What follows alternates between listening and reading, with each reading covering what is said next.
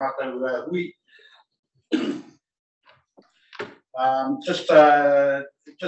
Good morning, members and staff. Just like to welcome you to the Maru Kaituna meeting.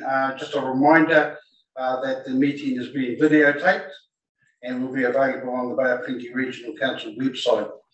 Members who are zooming in, if you can keep your cameras on, raise your virtual hand if you wish to speak, and keep your microphones on mute.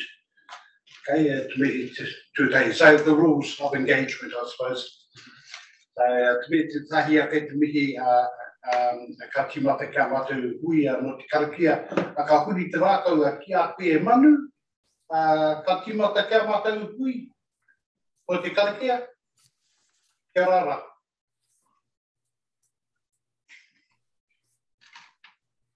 You have to unmute yourself so we can hear it too. It's a spiritual karakia, that one, boy. Get away. You're talking to God. Hi. Tutawa mai I runga, tutawa mai I raro, tutawa mai I roto, tutawa mai I wao. Kia tau ai te mauri tū, te mauri ora ki te katoa, haumi e, hui e, tai. Kia rara manu, e mihi. Okay, just moving straight into our agenda for apologies.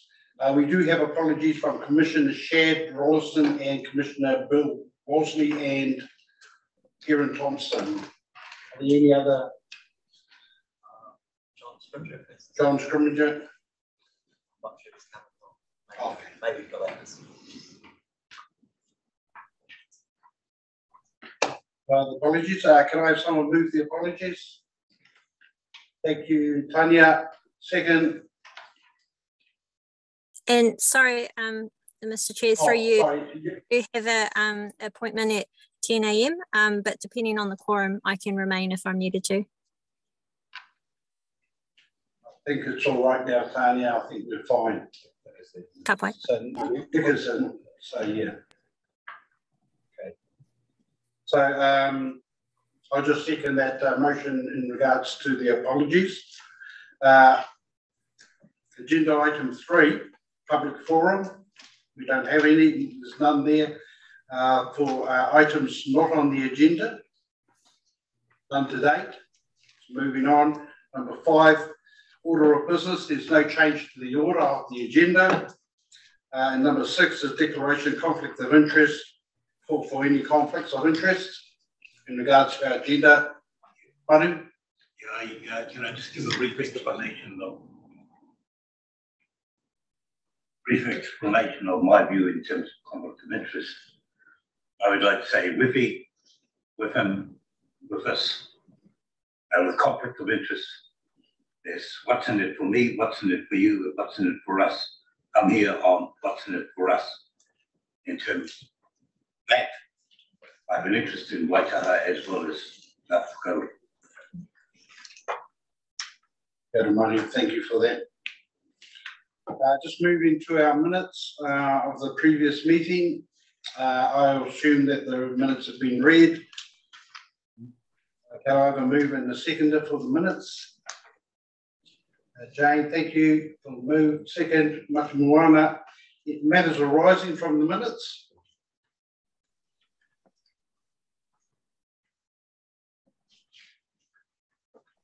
Kyle? Those in favour, say aye. Raise your hand. Okay, against. Okay, carried. Okay, number 8, Whakatūranga presentation. So we have a 25-minute presentation here from the Plataka Kai project from Alva Conroy and Hemi O'Callaghan. Ka huri noa, ka mihi kia kurua, ka tau mai nei tēnei wā mo tēnei mahi o te pātaka, e mihi ka huri kia pe. Ka koutou, e kōrua. Mihi mai ana kia koutou katoa. I think it's been since about early last year that I last presented to Te Maru o Kaituna. At that time, it was just the idea and the vision for this project. We had some cool ideas of what we wanted to do, but at that time we didn't have any funding. So this is a really a neat update of just the work that's underway at the moment, as well as what's coming up. Probably a key thing to note is we did receive funding through the Western Bays Community Matching Fund, as well as Te Wai Māori. Next slide. Oh, sorry, I have.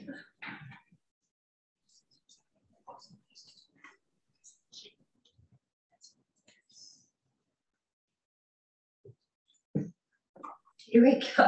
So just a reminder of, I guess, the purpose of our project. I guess the long-term dream is having more habitats for our freshwater fisheries, our tuna, inanga, koda, kāpuhi, watercress, as well as, you know, the ability for our people to be, I guess, providing for their own, providing for our marae.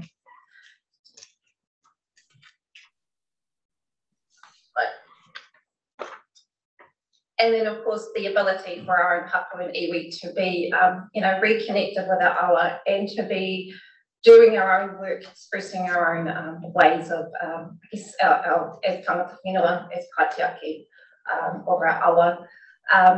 So this has, I guess, multiple benefits, not only for our people, but also for our taonga fish species. And I guess it's no surprise that this dream aligns with everything that's within the Kaituna River document, as well as Te Tiniatana, the action plan. And as you all know, this is one of the, I think, Project 9 of the Kaituna action plan. Our general approach was just to look at answering 3 questions. So where were our freshwater fisheries in the past using research? Where are they now? So using monitoring. And where do we want to prioritise our efforts? So where are those areas where we might want to enhance habitats or establish new habitats for taonga species? Along the way, as I've mentioned before, it's a way to connect our whānau, our hapu, our marae, to future projects with regards to this mahi. Now, one thing I wanted to note was just, I guess, the limited scope of for the next 12 months. And this is around, in relation to all 3 of those questions, establishing a way of working, the different ways that we may carry out research, whether it's through site visits, interviews. We're going to trial some new methods with our monitoring, which I'll introduce Hemi shortly to talk through. And just, you know, build the, get the buy-in, connect our people to the project. I mean, in the future, it would be great to see our own people carrying out their own monitoring and their own habitat restoration on their own land. But, you know, I guess it's the baby steps, I guess is the way to describe it.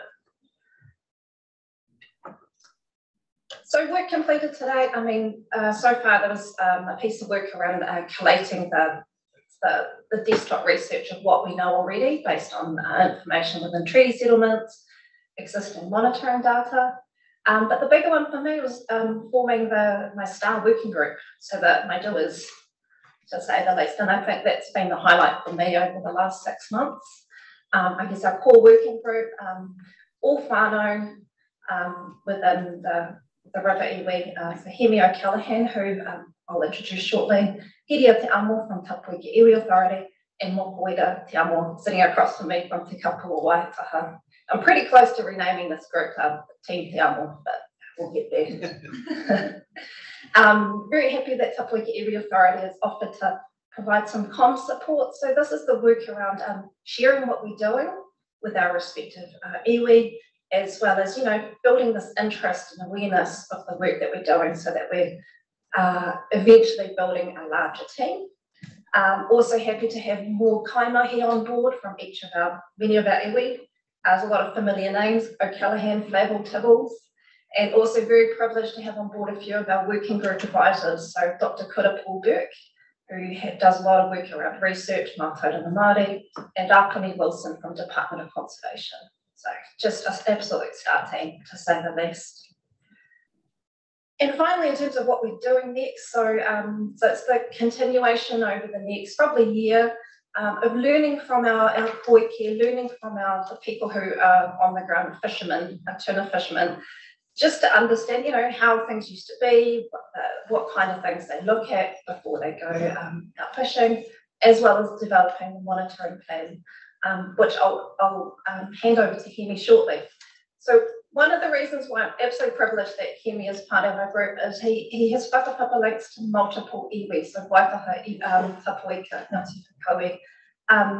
He works for Ngāti Whakaue ki Maketu in environmental education, and the other thing is a maramataka practitioner. So absolutely stoked that he's on board to help to guide us with doing this, developing the monitoring plan and the habitat restoration plans, but doing it a different way than I guess how we've always done stuff. So I'll hand over to him to introduce himself. Tēnā tātou. Mihi kauna ki tō tātou. I te tūpera mai ana tō tātou rangi. Tēnā hoki ko ranguru te maunga o Kaituna te awa. Ko te aroa te waka, ko Tapuika, ko Waitaha, o Ngāti Whakaue o Kuiwi. Nā ko Ngāti Tūria ki te hapu, te nei noho mai ana mihi kauna ki apo tu, tēnā koutou, tēnā koutou. Kia ora tātou.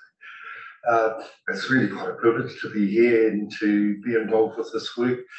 We've been beginning and looking at the foundation of it over the last few months and been conducting a series of different reconnaissance so that we can look at particular places, and the ultimate aim is to look at sites that are personally significant but also really important and appropriate for us to look at restoration, to look at enhancement, and to look at the health and well-being of the awa. Ngā mihi nuni kia koe awa, mō wēnei mahi hoki. Alongside that, we also have done some exploration and beginning this off to how we might structure it. And one of the key points that we've looked at is to lay our research and to lay down our plan on a maramataka. With that in mind, we look to begin that program through Ramatariki coming up soon, and to do an analysis through the maramataka for the consequent year. Along with that, lining up not just the research but also the management and programming to be in natural cycles with the tuna, with the kaura, with the inanga, and we're also focusing on watercress and kakahi, the freshwater mussels, but to make it a much more natural management program and also to build that involvement with our partner. Right. We look to, and there already has been the foundation or the bones of a freshwater management plan that was constructed alongside the Department of Conservation, I believe, and land care and so on. And that structure looks at 3 different focus points.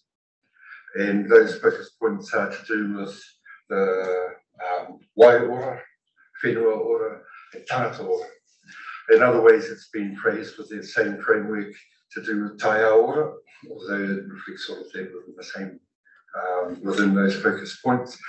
And from them comes some real definition in terms of what we'd like to look at through our lens, in terms of the environment that each of those species are sitting in. So the tuna, the kaura, and inanga in particular in the lower reaches. So we've done some exploration and looked at places that would be really suitable for enhancement, and we've also looked at ideas about what are the wider pictures of the whole eco-based management in terms of looking after these freshwater fish. So with those things in mind, and looking at in particular the impacts that have impacted on our fishery and so on, and on those different tributaries that lead into the Kaituna. In that particular zone, we met with Tapuika and Waitaha and have set to look through how we might collaborate and how we might involve our kāinga, our whānau, in the entire process. And in addition to which, we also looked at what specific sites might be really, or could take priority in terms of rolling them out over the next year, and for us to do a closer analysis. And we have one in particular that is sitting there waiting for us, and we're talking about the Parawhenua mea stream, and it involves well, at least 2 of our hapu within Tapuika, but we have a wider base than that. We're all connected, but it also involves a much larger picture than a simple stream restoration. These wetlands that run through it, there are things to do with hydrology and diversions in order to divert drains that have run off from the flow and so on. So we've started to identify specific spots. We've got another 4 in mind, but the point of us running through that analysis through the maramataka is to firstly connect it to those natural cycles and to our natural way of thinking, and also important times within those things, within those cycles that could lend itself towards the surveying, the monitoring and the management program. So what I'm talking about are things like within the marama and within the cycle itself, there are particular days that have high activity, which could lend itself to better days to do the research and more success, but it's all to be trialled. Along with that, we have discussed some ideas around how we might lay out the management plan so that it really brings in the farming. We've talked about documenting and education within our program from the outset, and involvement with, well, for that particular waterway, it includes the schools and whānau around that area of Waitangi and Tamatai. We have, with our STAR team that Alva's been talking on, we have, all of us can kōrero Māori, and it brought in some other of those impacts that are cultural as well as environmental, and our connections with the environment and our ability to be able to conduct that within our reo. And of course, there are the portions of that they tend to stem into, or rather delve into other areas of concern, those things that were highlighted to do with climate change and the impact on our freshwater systems and the impact on our people to do with climate change and our connections. And we've been doing some exploration, those kind of impacts and ways that we can look to mitigate the impact on not just ourselves, but also on our fisheries. And that lends itself towards a big focus, which is to do with our mahi kai and our traditional mahi kai, and restoring those mahi kai and those practices and all of the tikanga surrounding them. In terms of support, you know, ngā mihi nunui ki te whānui, te kana tēnā kōrero harataku toi te toa takitini. And with that, there are 2 names that we've got up there that have come in and been physically and vocally supportive. One is Rapuni Wilson, who works for the Department of Conservation, and he's been hugely involved with Tapuika Environmental for a number of years. So really valuable in terms of specific siting. We've visited the Parawhenua and talked specifically around what could be done towards restoration and enhancement. And the second one is Dr. Kura Paulberg, and she's an associate professor at the University of Waikato. We do lots of different work, and Dr. Kura does lots of work in all sorts of different marine spaces, but she has not only come on as an advisor, but has also offered her Māori doctorate team as a support group to come and assist us with on the ground. So ngā mihi nuni kia rātou. And they have another STAR team in their bunch, who are all marine scientists and with strong focus on mātauranga. The mātauranga can't be underestimated in terms of what we're putting together, which is why we looked at a year-long growth in terms of creating a management plan, because their mātauranga lends itself into the deeper aspects of who we are and our identity.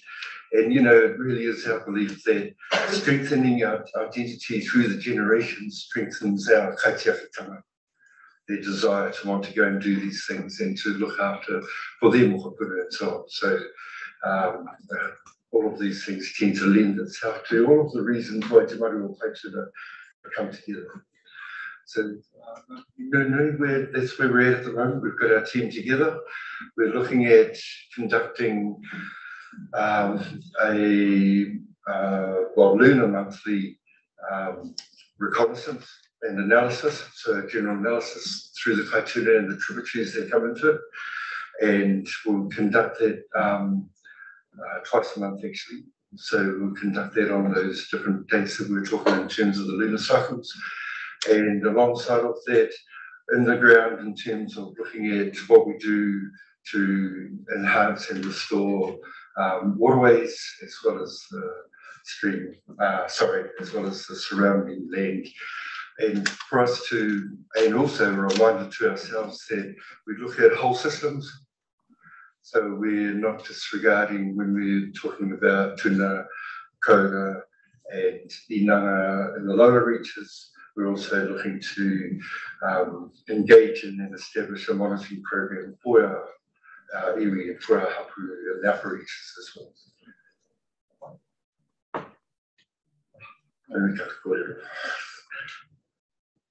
Any questions from members for Elder Orjumi? Okay. Yeah, I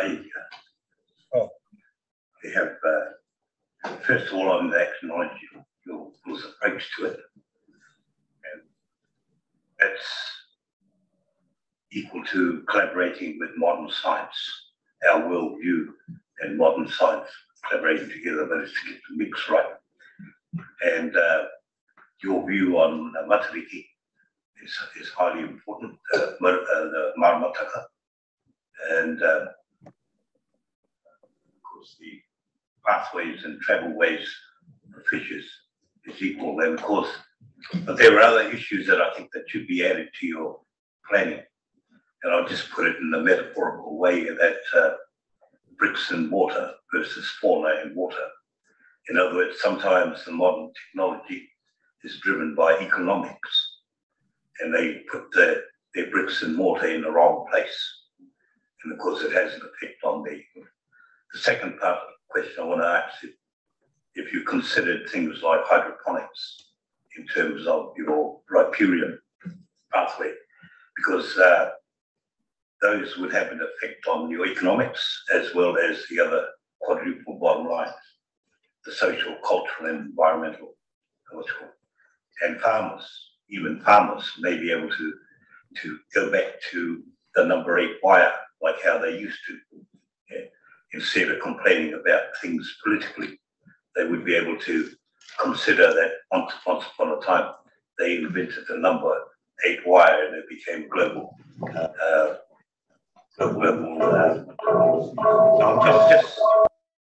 Just ask the question, is that your framework,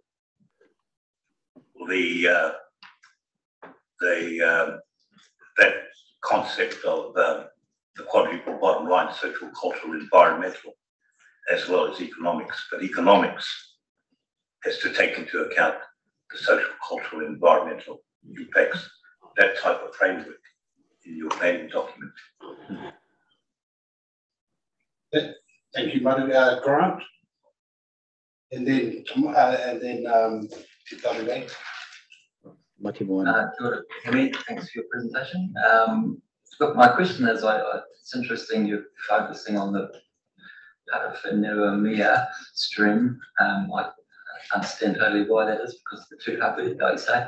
I'm just wondering what, in terms of the upper regions versus the lower regions, what this sort of the spread of the species up and down the stream, what do you find where, sort of thing. And secondly, does the old council landfill, are you going to look into any effects that might be?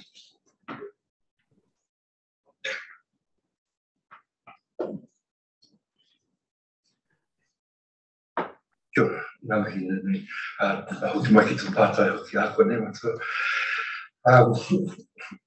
Yeah, In terms of the Parapinua Mea is one of half a dozen options, and it's a beginning place for us. And just to go back to that initial part of it, I suppose one of the impetus was the nature of the Parapinua Mea, how it's been so straightened and drained and so on. But also it's important for us culturally and as an iwi, and its site of significance. It sort of lent itself and has lent itself to being one of the first priorities, but definitely not the only one. In terms of our knowledge and that information to do with the upper reaches and how what is up there and how many are up there, so on densities and species, we'd like to find out too, which is kind of the reason why we're instigating this plan as well. There's some information, but we have a much more intensive idea about getting up to collect that information so we can get a really clear picture about the state of the environment, the state of each of those streams, the tributaries, and it will help us gauge whether or not what we are looking to do is successful or not down the track. So we can compare it to a baseline, I suppose, which also really describes that year-long monitoring and analysis through the maramataka. It gives us a complete cycle baseline for us to be able to compare to with an ongoing, and we really are looking at an ongoing program so that we can generationally continue.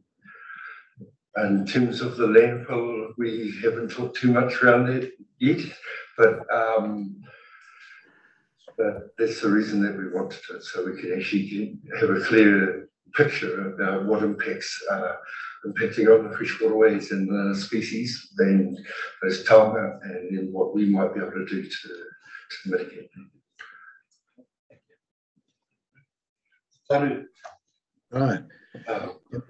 Mihi ana ke a korua Alvaro o koe hemi me koutou hoki te tima tautoko mō o koutou whakāturanga ki a mātou.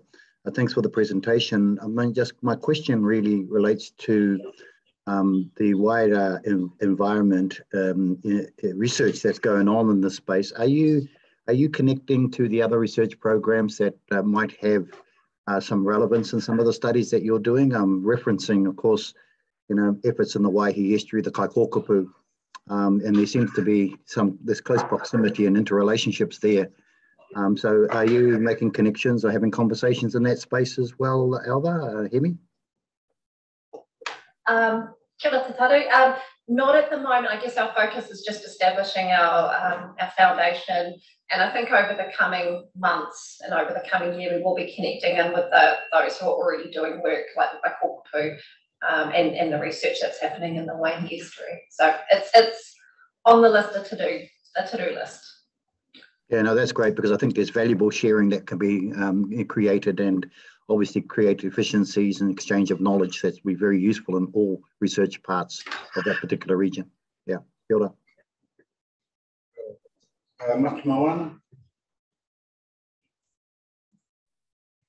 Thank you, Mr. Chair. Kia ora korua. Thank you for the excellent report, Hemi and Alva. I really haven't got a question at this point. Just to give you a heads up though, I will have a lot of questions when you come back the next time. I acknowledge that you are setting up and still laying the foundation for the application of Mātauranga Māori in the processes that we've been going down. And so, congratulations for getting this far. We've been waiting for it. You arrived, and thank you for it. So I'm actually looking for the next part. Hemi, what you talk about, the continuing use of the maramataka, the analysis that you're gaining for that. What I'd like to see, if you're ready the next time you come back, is actually the deep dive and the detail of that's applied to the priority projects that you're identifying, so that we actually see it in motion and its application alongside what's being used in Western science. So just a mihi to you both, and looking forward to the next report that comes in and perhaps send some of that deep dive stuff that I know that you've already started to do. Nō reira, ngā mihi kia kōrua.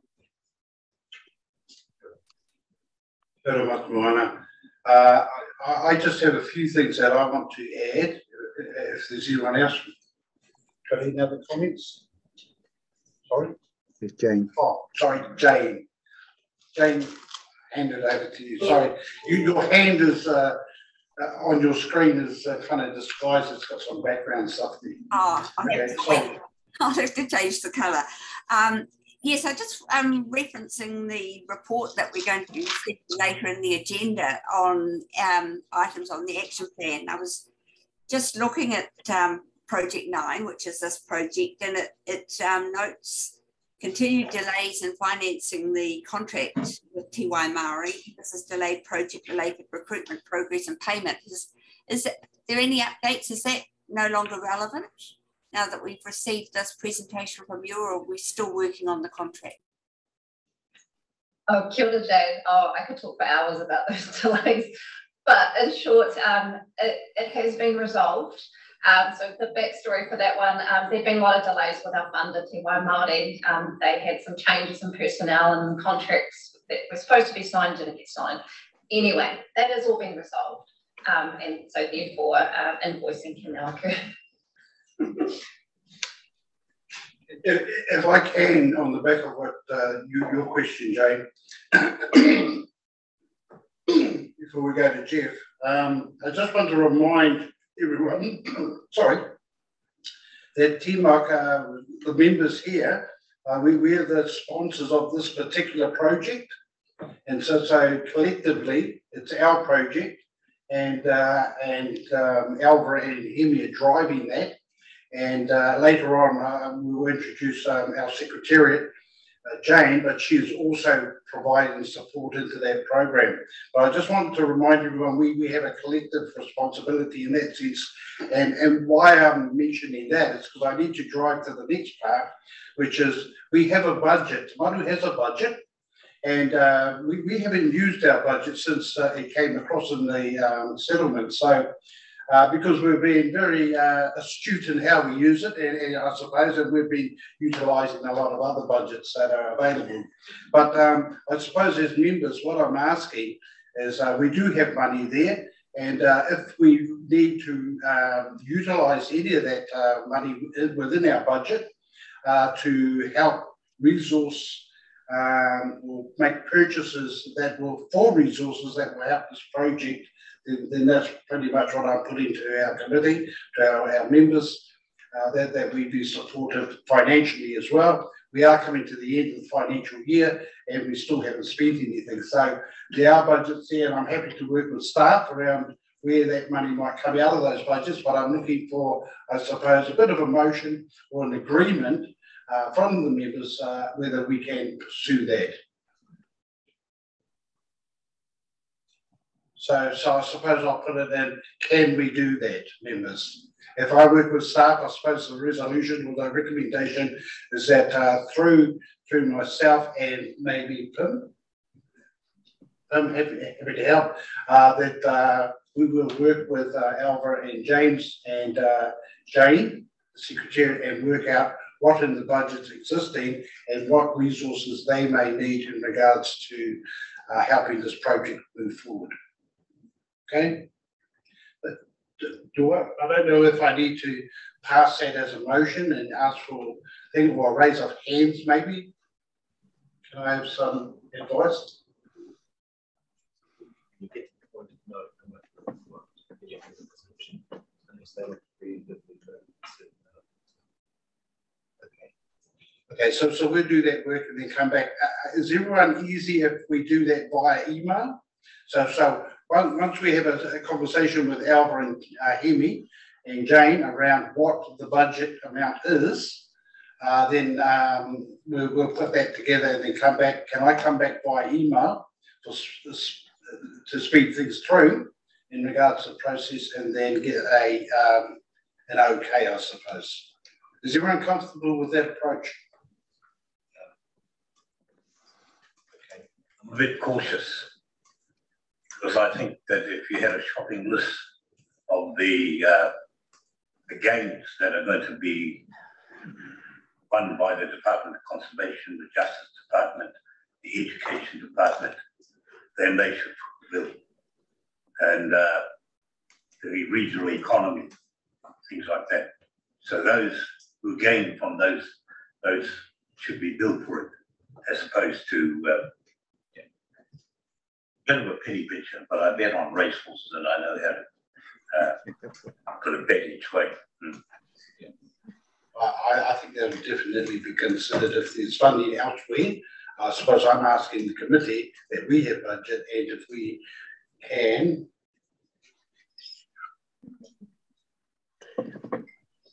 put it on a racehorse. approve it for.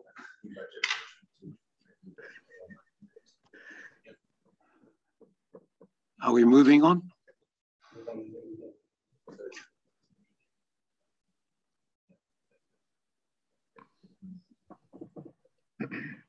Oh yeah, okay. We're just talking about logistics around when budgets will be approved, etc. So in principle, we'll move forward on that, and I'll work on behalf of the board with Pataka Kai Group. Sorry, Jeff, ka wiri te rāko ki a koe.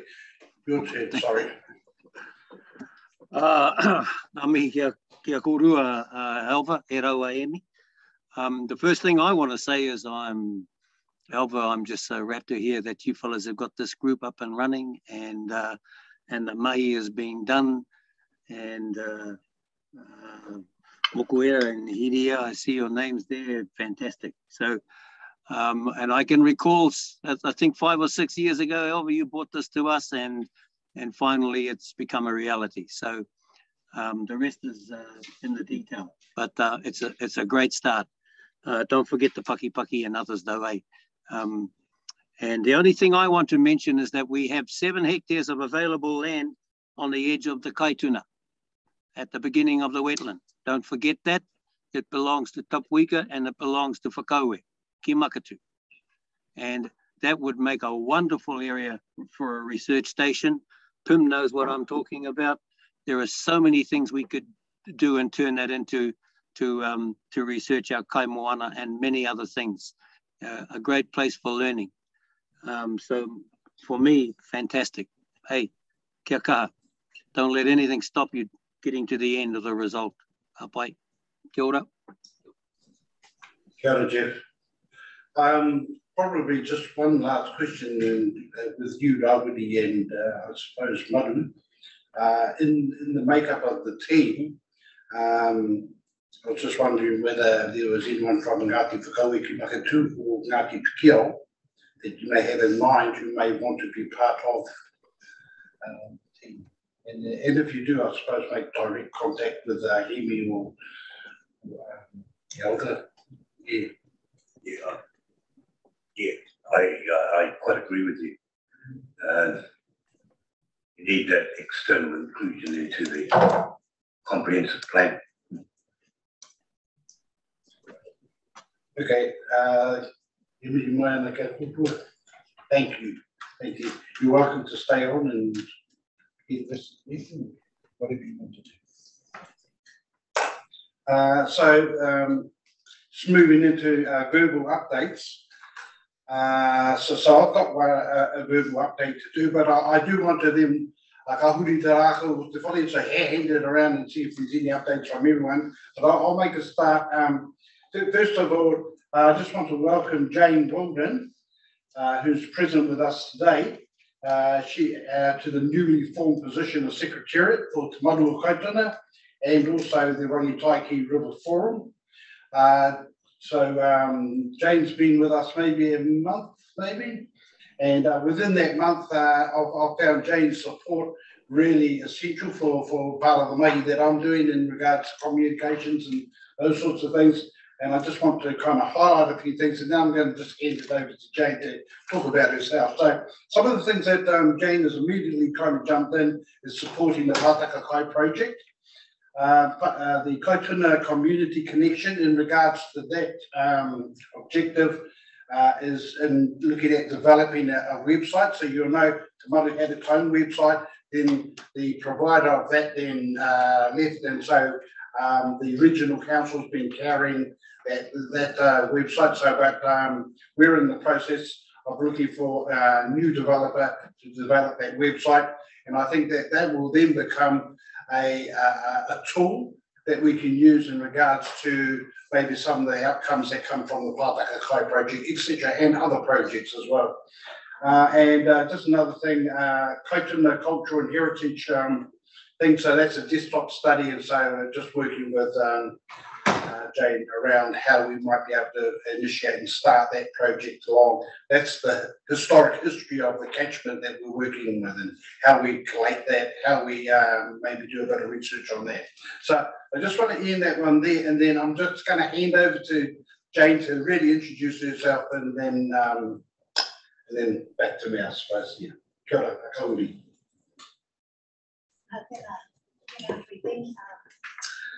Ko Jane Mauru na hau, ko putawa ki te maunga, ko rangatai ki te awa, ko Ngāti Awa rau, ko Tuwhareto Kuiwi. So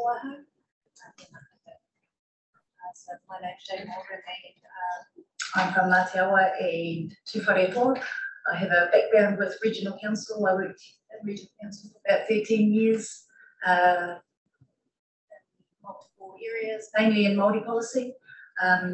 So I have an RMA background, which is hopefully going to be helpful for Māori. As part of the Secretariat, I'll also be looking after the Rangatahi River Forum, which is very close to my heart, and I was actually involved in the initial setup of that forum, and a small part actually the setup of this forum also. So yeah, that's pretty much me. Thank you, Jane.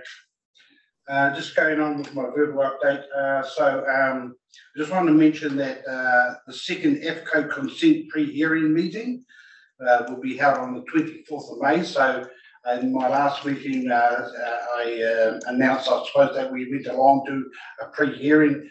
There is a second one coming up on the 24th of May. So probably attend that. If you're available and you want to come and have a listen, come along and have a listen to that.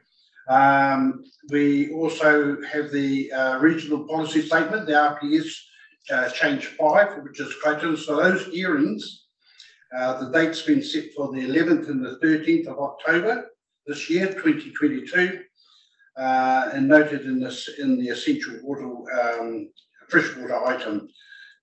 So that's in a report later on today from Joe that Joe will be talking to.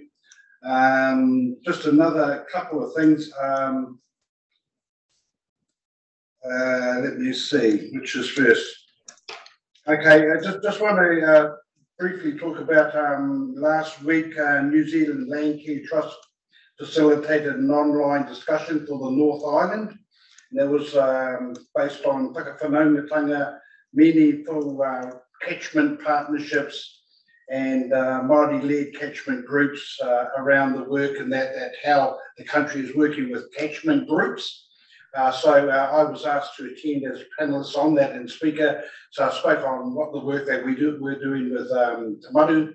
And it was really just an insight into those groups on how to make that connection with tangata whenua and how to, I suppose, bring in the values that we have in regards to environment and working with existing groups. So apparently that went really well. So I just wanted to bring that up. Also, on the 26th of this month at 11 o'clock, there's the Dairy New Zealand and Bay of Plenty Regional Council Wetlands Field Day, and that's at that's Makatu, eh? Yeah, Makatu, and that's the Te Aroha Farms. And so it's open to anyone to attend, just to have a look at how that's being managed. I think Tim will be talking about it later on, possibly in his report. Just wanted to mention that. Also.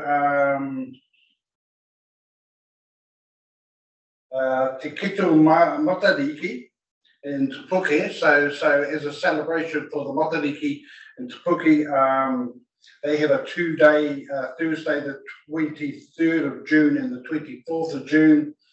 And the Thursday the 23rd is an education. So I'll be talking to staff to help us put up a tent to promote, but to share and communicate the work that we're doing in Te Maru, and also promote the Pātaka Kai with our schools in the first instance on the Thursday, then on the Friday the wider community. So it's an open invitation, and that'll be in the main centre at Te Puke, and it's Te Kito Matariki. If you are attending on the Friday, then Adija is the afternoon band. So yeah, turn up and enjoy. Yeah, that's about me for now. I'd just like to hand around now, and any members that would like to do a bit of an update on anything really that you're involved with that pertains to our kaupapa. Nick, thank you. Can you give us an update on the Rotorua Skyline project? Zipline. Zipline, sorry. Yeah, morena koutou. So I suppose it sits under the umbrella of Te Mauri o Kiriawa Charitable Trust, which is which is working with local mana whenua around the restoration of the land bordering the Okiri o Kaituna River, and the long-term aim of turning, I suppose, the 3 hectares into 12 hectares of reserve.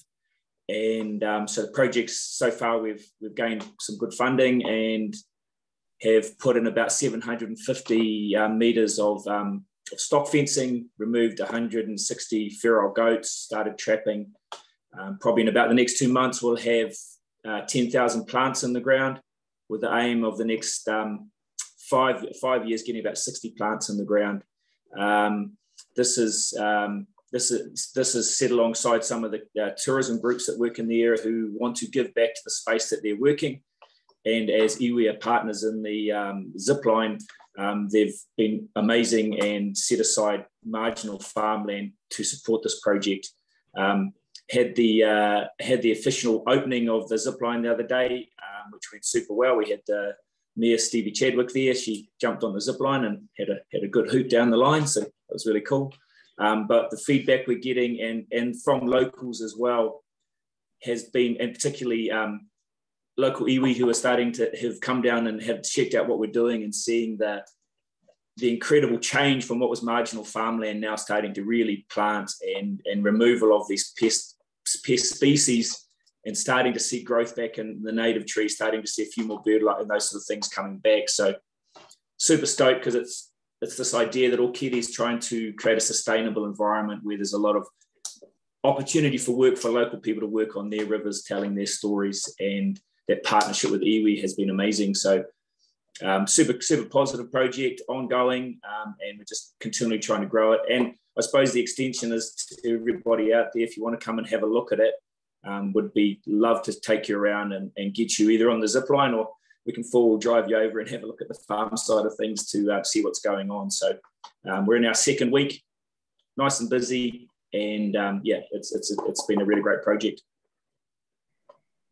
Thanks, Nick. Just a reminder to board members, it may have been 2017, 2019 maybe, Sam Sutton came and did a presentation to us around a zip line on the top end of the Kaituna, around Okiri. So it's a great advantage, I suppose, for that to be able to be progressed in partnership with local iwi and hapu of that part of the river. So Nick, pass on congratulations to Sam. We'll do. Next. Cheers. We'll do. Yeah. Tito? Yeah, kia ora, Dean. Look, just a couple of updates and a couple of things that I'm involved in.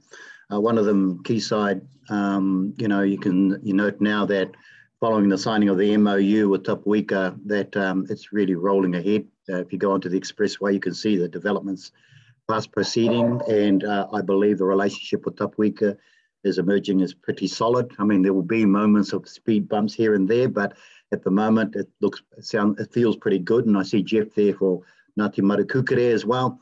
Witere has been very much part of it as the chair of Tapuika. And in the context of, so I guess the idea, the thought is to is to keep close to what's happening there, because Kaituna, and I know that Quayside, Scott Hamilton did a presentation to this group, and so my message is just keep aware, keep close, keep in contact, and keep knowledgeable about where everything's have developed to for the Rangiuru Industrial Park. Also, talking about Matariki, Quayside were approached to sponsor for next year's Matariki, but I believe in a conversation I've just had with Scott that they will be a support sponsor for the Matariki celebrations this year. So that's encouraging, and that all comes on the back of the relationship with Tapuika as well. So that's, to me, is good news and a good way to support our partners in that space. Bridging over to the Waihi Estuary, the Kaikokupu, Witere has been involved as a Tapuika chair in a group of iwi collective, which includes Mākeno Whakahemo, Ngāti Pikiao, Ngāti Whakaue, and Tapuika, in the restoration of the estuary, and in particular, some of the funding that's been available through the Ministry of Environment. They've come together pretty strongly. Representing Ngāti Mākeno is the chair, Lawrence Tamati, and was Muruwai Ihakara as well, until his sad passing not so long ago. Before he passed in the last workshop with this particular group to work on strategies and frameworks for the estuary restoration, he made the comment that let the cleanup of our estuary be a metaphor for the well-being of our people. That has been attributed to Muruwai in the vision statement that has come out of that particular group. So it's a good tribute to Muruwai, and a constant reminder now that our common goal is to clean up that estuary. And given its proximity to the Kaituna, and obviously the tribes involved in that space, the iwi involved in that space, again, it's a good connect for Te Maru o Kaituna to remain aware of what's happening in that space as well. Because I think holistically, while the Kaituna is where we focus, holistically, we're all included in the context of the ecosystems and the environment around that space. And it's good to know for what's taking place in that particular area. But also, Te Aratawa, which is the Te Arawa Primary Sector Group, have an Our Land and Water research program running in that particular area on a case study farm at Otamarako. Again, the whole thing is to look at decision tools, well-being decision tools that might aid in the decision and use of our lands, which ultimately impacts on the water and the flows of tributaries and estuaries and so on and so forth. So a lot happening. And I suppose the message to me, as I've alluded to in the first question that I asked today, was about keeping a handle on what's going on, looking for places where we can avoid duplication, where we can have cohesive effort and actually maximize our endeavours and whatever environmental issues we're working on in this particular area. So just a very quick summary, Dean, of some of the happenings and going ons in this particular area. Thank you. Any members, Sissy? Maru? The overall view I see that is how important the Māori economy is, and looking after that economy, since particularly the treaty claims. Broadly speaking, I'm saying that the port of Tauranga is Rome, and all roads lead to Rome. Those roads leading to Rome are the Eastern Arterial, and how that's taken care of. The Eastern Arterial leads to the CNI claims, treaty claims. It's only Northern Forest in the central North Island. We now own all that. All those logs on the wharf belongs to those who took the case to the Waitangi Tribunal. And so that's part of the regional economy. And then there's the waterways. And Ngāti Pikiao is attached to many of the lakes. And I would say, in a broad sense, that all those lakes and those waters are the lungs of the fish that Maui caught. And they're highly important to the regional economy as well as the national economy. That's the economics of it. But how do we look after the other parts? I see that if we congest it, put the port of Tauranga into congestion, then we probably may need the Rangiuru Park to go what it originally was designed for, a industrial park. And so there needs to be a land port somewhere. somewhere along on the way to take the congestion off the port. And that would be responsible in terms of the roads to road. And so there's a lot of those innovations. We haven't got the innovators at the moment to think of those things that would collaborate the quadruple bottom line, the social, cultural, environmental, and economics. But economics has always taken into account the other three bottom lines. I just wanted to make that broad statement to say that we need to think things in the bigger picture than what it is. The regional parks were set up in a way that it protects the aqua filters that brings out the water to the water supplies, the waiari and all that sort of thing. We have to take all those into account, looking after the drains, the springs, the riparians, and those sort of planning that we should be doing and talking about now. I wanted to make that big in response to Tony's overview.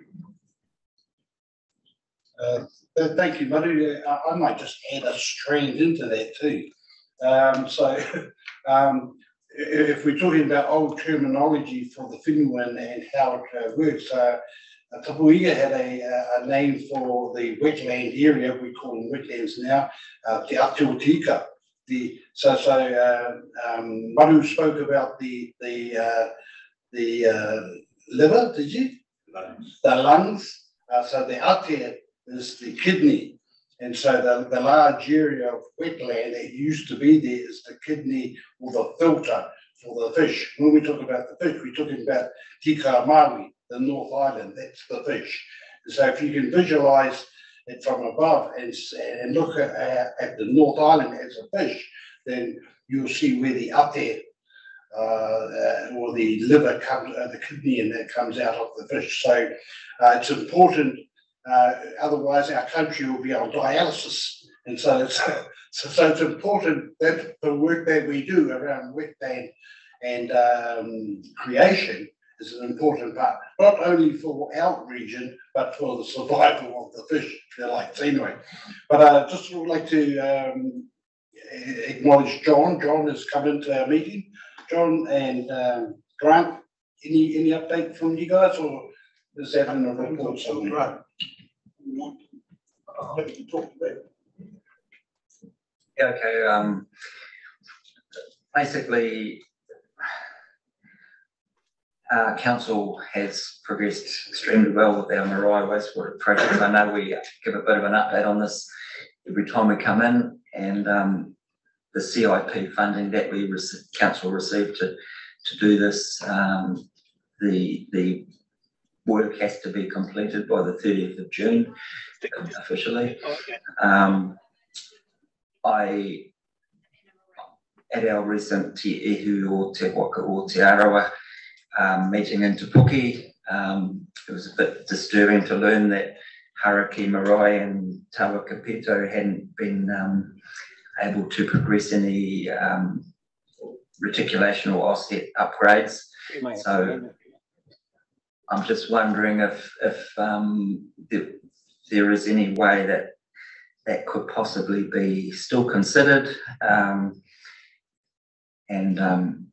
did speak to Kelvin Hill, who's our former water engineer at Western Bay, on Wednesday at the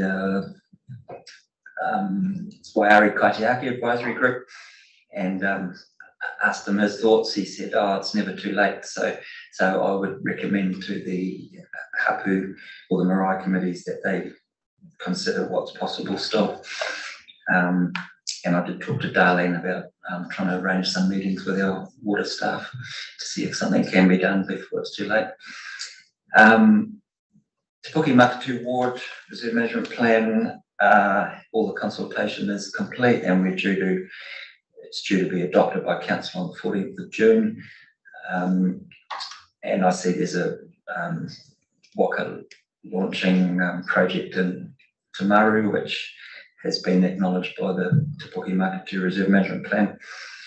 I'd just like to introduce another item as a representative on Te Puke Community Board, we've got this project going called History and Cultural Heritage Signs Project. So we're trying to establish some new signage around Te Puke.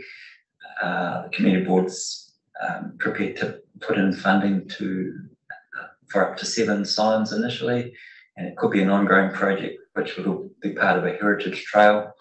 And we've been working with, well, I've had meetings with Waitaha Iwi and Tapuika Iwi through the chairman Weteri, and through Te Kapu o Waitaha through Mokoeda and Vivian, and also Kahui Aku o Te Puke, Vicky Heni and Tatoi Takuira Kira. And so we are looking at incorporating Maori history on these signs alongside European history, and there seems to be a good opportunity to display some of the Kaituna, Waiari, Awa history on some of these signs, even the Maunga, significant Maunga. So that's a work in progress, but we do hope to have something on the ground before the end of this triennium, which is coming up pretty quick. So any help from maybe you, Dean, would be really helpful in terms of stories or items that might be included. Just one last thing, I'm also involved in a group called Te Ara Kahikatea Pathway Society, established a little walkway, but we're also looking at other connections within Te Puke, and a spin-off of our incorporated society is a new charitable trust called Te Puke Trails Trust, and they're actually, the chairman of that I think is James Trevelyan, and they're looking at fundraising to assist with further development of trails and you know, the Kaituna Cycleway Walkway project in Te Maru. May well be some cross-pollination within that project. So that's about it from me, thanks. Grant. Jeff. Oh, thank you, Dean. I thought I might make mention Otukawa Farm, which is a Frankenstein of Ahu Whenua trusts, just on the northern side of Far Road, and it does border the Kaituna in parts. About 8 kilometres of drainage, I think, is what we've got that covers the whole of that farming area. And we've begun a fairly extensive riparian project along there, refencing, replanting, with the whole idea of improving our waterways and making things better. So I thought if that's something to talk about. And the other thing is, Maru, I heard you say there was no innovation amongst our lot. I don't agree with that. I think there's plenty of innovation. Lots of our people have been innovating for years, mate. It's getting people to listen and understand and find ways to remove the fear. That's where I see the opposition coming from, but it's getting better. But I agree with the rest of your kaupapa. Kei te pai. Thank you, Dean.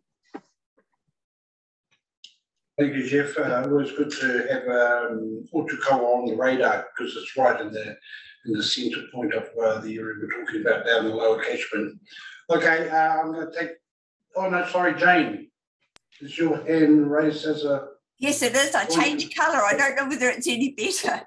But anyway, I just wanted to note that the Regional Council's Environmental Enhancement Fund is open for applications. There's 300,000 available in the upcoming year. So if there are any groups that would like to put in an application, we'd really welcome them. Right, much appreciated. Thank you. Okay, we'll be moving on now to agenda item 10, our reports, and sorry, I'm just. Do we need to move the? No, we don't. Okay. So agenda item 10, which is the Te Maru Kaituna Action Plan status report. Is that you, Pim? So Pim's going to be talking to this. Yes, that's me. Thank you, Mr. Chairman. And great to hear actually about that Te Puke Trails Trust initiative, Councillor Daly, because that might, if we connect with him, we might be able to get Project 15 out of the starting gate. It's currently one of the 4 sitting there with no action against it. I'll turn my camera on just so that those of you who are at home or working from elsewhere can see. And also acknowledge, Jeff, that Otukawa Farms initiative. That's a big environmental program which is part of the Focus Catchments project in your action plan. So it's all linked up, as is the wetland day that Chairman Flavel referred to at Te Arawa Farm, which is next Thursday at 11 a.m. If you're interested in that one, I have put a link in the Zoom chat. But otherwise, you just have to Google Dairy NZ, click on events, Bay of Plenty, and you'll see it there next Thursday. Everyone's welcome, and I'll show you a couple of pictures as we go.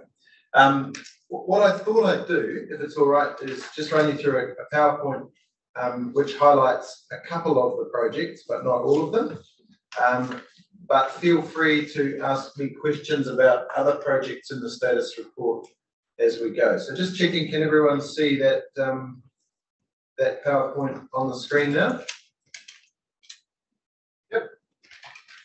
Okay. I better just jump back to the top of the thing. There we go. Yeah. So in summary, 10 of your 18 projects are considered by their leads to be on track. In the status green, 6 amber. Either there's a funding issue, or there's a slippage issue, or there's a no one available to do the work, or what have you. Yeah, there's a couple there that haven't started, or that with outputs that aren't out of the gate yet. So here's a bit of an overview of a couple of projects. So project 1, lowland drains and drainage canal improvement. 1B refers to the Ford Road pump station upgrade. Now, many of you will be familiar with this because it has been a project on the books for a number of years now. What's happening right now is that Kathy Thiel-Arden from our engineering team has got some recent geotechnical work done, and the idea is that the consent lodgement will occur quite soon. The council did in its LTP provide for the costs of upgrading the Ford Road pump station with the preferred option that was identified through that multi-criteria analysis with Becca and a range of stakeholders, and that is to place additional capacity adjacent to the existing pump station at the diagonal drain and widen the drainage network from Ford Road across to the west at diagonal drain. And I'll show you what I mean here. So this is just a picture of a borehole to obtain a geotechnical sample from the stop bank at roughly the location where the new pump station facility would be added, which is very close to the existing one and quite close to the Lower Kaituna Wildlife Management Reserve. This picture shows you the location. So if you see where my mouse is, that's where the existing pump station and the new capacity will be added. And those blue dotted with black dotted line zones show you where the existing drainage network is too narrow or not deep enough to convey the water fast enough from the Ford Road end of the system to the proposed new pump site. So there's some widening work to be done there and replacement of existing crossings for the farmer, or the farmers actually. So it's Eric Chittum and Luther Semelink farming those properties there. Any questions on that one, or shall I carry on? Have you done a search on the 3 channels that used to flow through the Maketu estuary? Yes. There was one across the other side, there was one in the middle, there was one close to the right. And of course, the whole problem with the pippy beds, the indication where the sedimentation or the sands have built up, where you can't get pippies in there basically. and where that place used to be walking on top of the heaps. So the impacts has probably come from the developments that's up the creek, if you like, up further. That's one point. The other point is in terms of that reserve, the Makitu Reserve. That's where the town of Wakanuba bird at O'Corder. That's where the wetlands are. That needs to be taken into account. Taumaho objected to the road being there. And of course, that's also had an impact in terms of what's happened in the Owo Ngāwharoiro for the Kaituna history. So just an answer to your first question, through you, Mr. Chair, yes, aware of those 3 historic channels in Ngātoro, Makitu history, and my understanding is that the reason that the middle one disappeared and the one closer to the marae has almost disappeared is because of the infilling from coastal sediment since 1956 without the river flushing it back out. And we are seeing some signs from monitoring since the commissioning of the rediversion that the extent of that, what we call flood tide delta, that big pillar of sand outside the marae, that it is starting to fritter away at the edges. So it'll take some time though for that process to, you know, took 20 or 40 years to fill in, and it'll take some time to empty back out again. The good thing about this proposed pump station is that it, rather than almost all of the Paru water from that drain coming into the river at a point where it will go straight into the estuary and onto those pipi beds, this proposed location means that nearly 80% of it will go out to sea at Titimu and not into the estuary, because it'll get a chance to mix with the main flow and go out through the mouth at Titimu. So we see that as a good thing from an environmental perspective.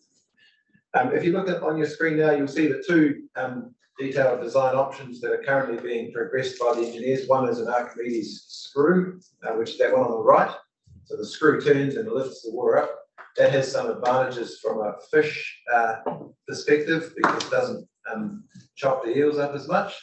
The one on the left, the axial flow pump, is sort of a more traditional approach. But those are the 2 detailed designs that are currently being looked at by the engineering team. Jumping across to the other location, Maru, that you talked about in your kōrero, Whakapau kōrero. So at the bottom end of the Waitapuia stream catchment, which is essentially that catchment between Makitu Road and Wilson's Road and the ridge up towards the turn off to Waihi Estuary, is this location here. So the Whakapau kōrero wetland, the natural part of it, is you can see it in the background here. And just like to acknowledge Te Arawa Management Limited and TELT for the work that they, particularly Terry Tapsell, have put in over the last 7 years to removing pest plants like pampas and willow, recreating hydraulic connections to the estuary and the adjacent streams, and also to a certain extent working with Western Bay Plenty District Council on improved visitor access through and around it. So if you haven't had a chance to look through Whakapau kōrero at all in the last few years, go and have a look. You can access it from 2 points along the new cycleway, and it is looking, I think, pretty special. What you can see in the foreground here is a constructed treatment wetland that is about 70% or 75%, I think it says here, complete. So our rivers and drainage team have been working with Anna Dawson from the land management team to get this over the line, and it's one of 3 constructed treatment wetlands in the vicinity of Makitu that are either in the process of being built or have recently been completed, and they've been built to the NIWA national guidelines for constructed treatment wetlands, which are relatively new. And the idea is that if you can include somewhere between 2 and 5% of your catchment area in a treatment wetland near the, at the bottom of that area, you can strip out somewhere between 20 and 60% of the contaminant loads, particularly nitrogen and phosphorus, but sometimes other things as well. And it relies on a particular hydraulic residence time and a particular sequence of vegetated and unvegetated areas. So the open water is at the upstream end, along with the sediment trap, and then you've got shallower areas with denser vegetation, so you don't get waterfowl accumulating near the bottom end of it. We've got NIWA monitoring two of those. One's at the new Bay Gold headquarters at the corner of Maniatutu Road, and the other is at the Hickson property at the corner of Pomakawa School Road and State Highway 2. So if you're driving through either of those areas, you'll see those ones. This one here is harder to see from the road. You have to sort of go up towards the motor camp at the top of the hill at Makatu and crane your neck around to the left or the right, and you might just sneak a peek at it. But if you do want to have a look at it, this is one of the sites that you go to next Thursday at 11 a.m. as part of that wetlands field day that a couple of my staff will be at.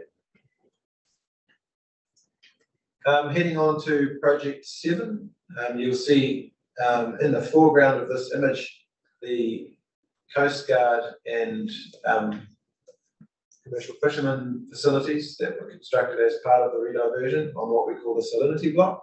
And just to remind you that that bit of grassed area here, that was built in order to stop saltwater from short-circuiting around into the estuary, because there was a particular focus both from an ecological and a cultural perspective on getting fresh water from the river rather than recirculated saltwater.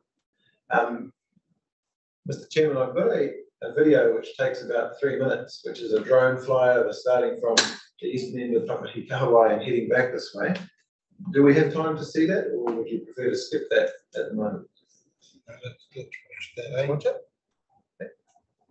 Just everyone's okay with that? We'll watch a short video.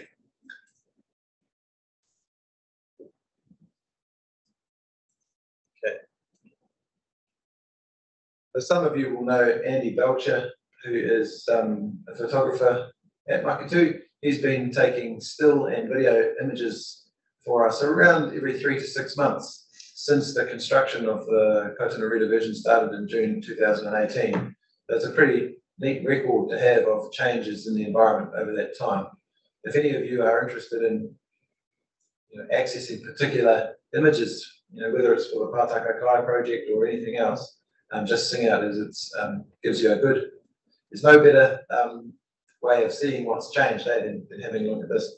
So we're just approaching the eastern end of Papahikahawai here, and you can see the chenia, that's this thing here, that was 23,000 cubic metres of sand from the Lower Kaituna Wildlife Management Reserve, which resulted in wetlands being created on land there, but it also provided for a specific salt marsh restoration opportunity on Papahikahawai, rather than all of that low-lying land on the island reverting straight to mudflat, which was something that the owners didn't want to see. So there are 2 breaches in that chenia which allow the fish to come and go. And I was out there the other day with a couple of staff from Gisborne District Council, because they're looking at some similar opportunities to restore salt marsh around a few of their rivers. The bridge, some of you would have been there, I think 5 years ago now, when we took away the causeway that used to block this creek since, was it 1963? Something like that. And it had, what that causeway did was it made all of this area in the upper Papahikahawai Creek full of macroalgae. It was orange and yellow and brown, and it stunk, and it had about 600 mils of anoxic mud underneath it. In the last 5 years, as you can see, a lot of that algae is gone. It's got a sandy bottom through much of it, and we've now got tuangi, worms, and lots of invertebrates making their way back into that habitat where previously there was very little. It's also really well used by birds. There's a flock of spoonbills, which is up to about 50 odd now.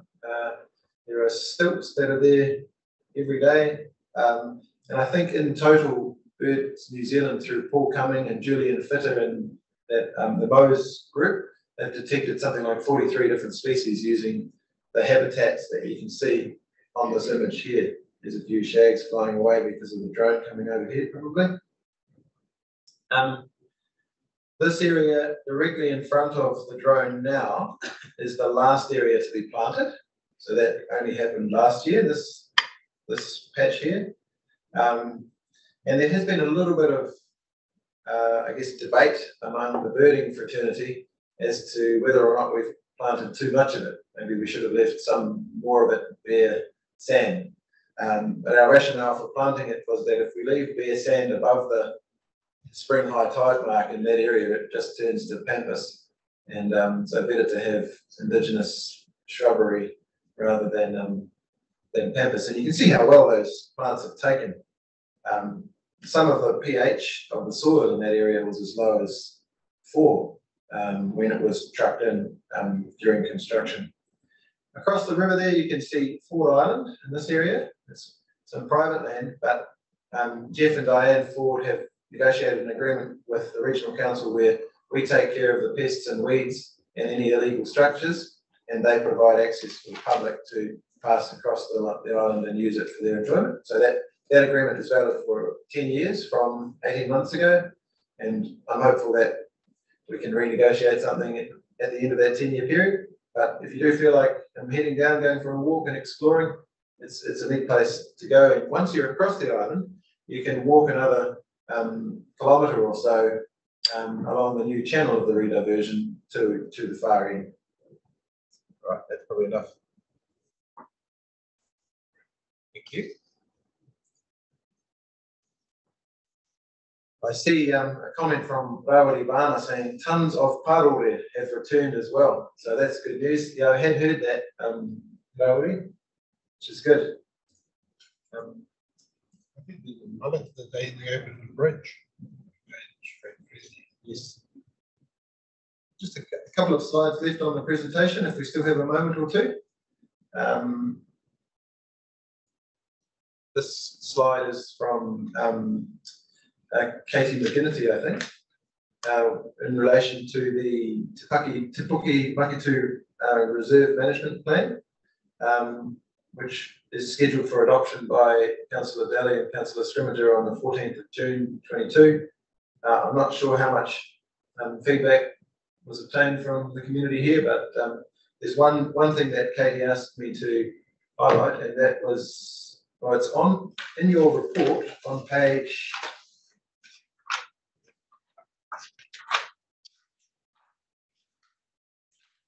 45 of the agenda, just in relation to the Bell Road Reserve. So pages 45 and 46, there is some work going on to investigate the potential for additional reserve facilities such as seating, investigate opportunity to provide naming signage at reserve frontage, investigate designation of part of road reserve to create reserve, and work with Te Maru o Kaituna River Authority to improve access to the river and implement the relevant actions from the action plan. Investigate opportunity for site to be used for rocket launching. So it's an area that, I don't know if you've been to the Bell Road boat ramp car park, but it's a very popular place, especially with Papamoa's population growing the way it is.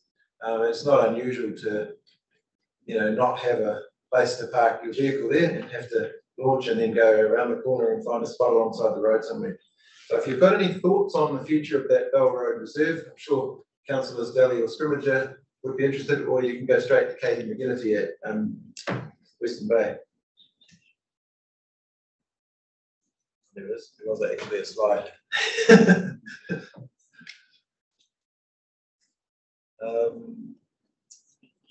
Yeah, just a couple of updates from our maritime team. So this is not in your action plan. This is just another operations update from the Regional Council that they've been working with locals and landowners to try and improve signage around the swimming holes at a few points on the river. And here's an example near the railway bridge of a sign that's recently been put in.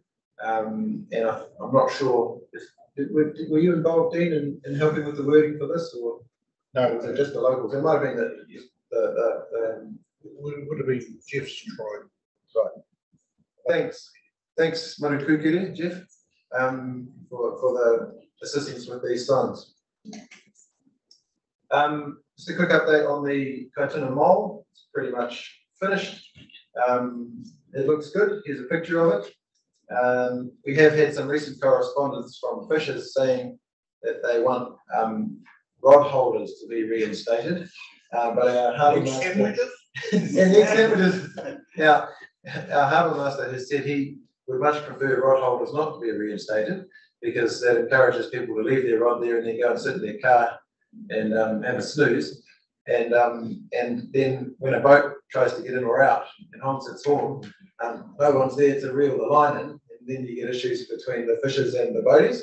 So at the moment, council's position is that we prefer not to reinstate the rod holders. If people want to fish, they can hold the rod or ask someone else to look after it briefly while they get off to the wharepaku or whatever they need to do. So if you hear about that debate, that's the story. Put a sign up that just send them to count down. Send them to count down. Yeah. And that's the presentation, everybody. If you have any questions about any of the status report, open to those. Okay, can I have a mover to accept or receive the report? Right, and I'll second that. That brings us to, I don't think there's any questions for you. Brings us to 10.2, Central Water Policy Program Update. Thank you, Joe. Oh yeah, kia ora koutou. Writing a quick update on the paper, which is on page 54 of your agenda. So it's the Essential Freshwater Policy Program Update. So this is just a very brief overview report about the freshwater work that we're doing. So very shortly I will introduce Gemma Maleta here to share with us a little demonstration of our online engagement that we've got up and running at the moment for the visions and outcomes. Then I've got James Deere here to give you a demonstration about the WET tool, which is about the water quality and ecological data that we have available for the public. So the paper just adds a little bit of detail around the emu involvement in the kaupapa that we're on with freshwater. Ruben Gardner is fronting our kaupapa Maru work stream, and he's been encouraging emu involvement in the Kaituna and the wider motu. He's been working with the chair, and he's with general support. So last time when we talked, we were talking about the vision and the outcomes, and since then Ruben's been working with Chair Flavel and perhaps using the river document as that basis for the vision and the example. We talked about the example vision. So I think there'd be a general support for using the river documents vision as the basis for work going out towards the community. And Gemma will share where we're heading with that with the online engagement. And as Chairman Flavel mentioned in his chair's briefing, there's just a mention here that there's the regional policy statement for change 5, which you'll remember is a really important change to our higher document, which is Te Maru's change, really, because it's the change that recognises and provides for the river document in that regional policy statement. And as Chairman Flavel mentioned, the hearing is coming up, so Te Maru have a submission in support of that, and it's on the 11th to the 13th of October. So that might be something that a number of members would like to attend. So just sharing that, and it's going to be in the council chambers. And it's a freshwater hearing panel, and that's been appointed. And the chairman of that is Anton Coffin. And remember, Te Maru had made recommended nomination to have the iwi nominee there. So Rawari Faulkner is there on that panel, as well as Councillor Van Duddelson. So if there's no questions about the paper, I'll introduce Gemma Moletta and she can share with you our online tool that we hope that Te Maru members might encourage their iwi to take up and give us some feedback on.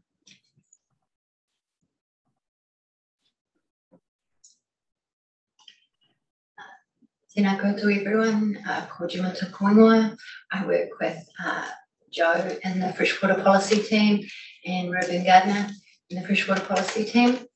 I am just going to show you just briefly the online engagement tool that we have up and running now, and I encourage everyone to go and provide their feedback on.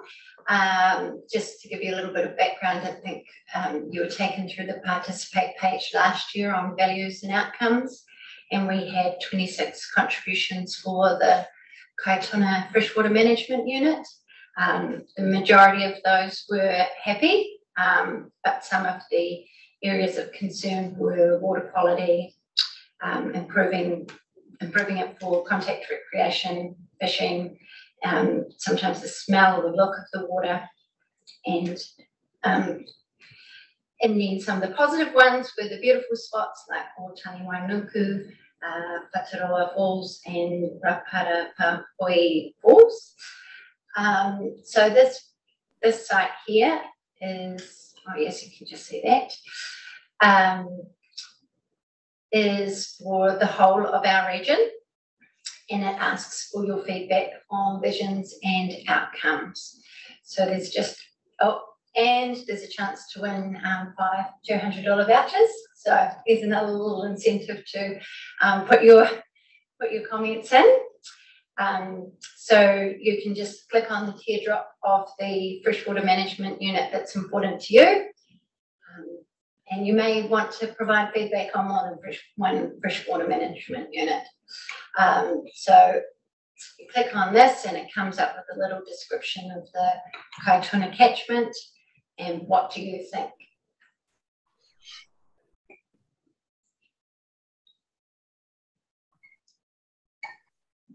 Fill in your email address to go in the prize draw and then select the values that are important to you.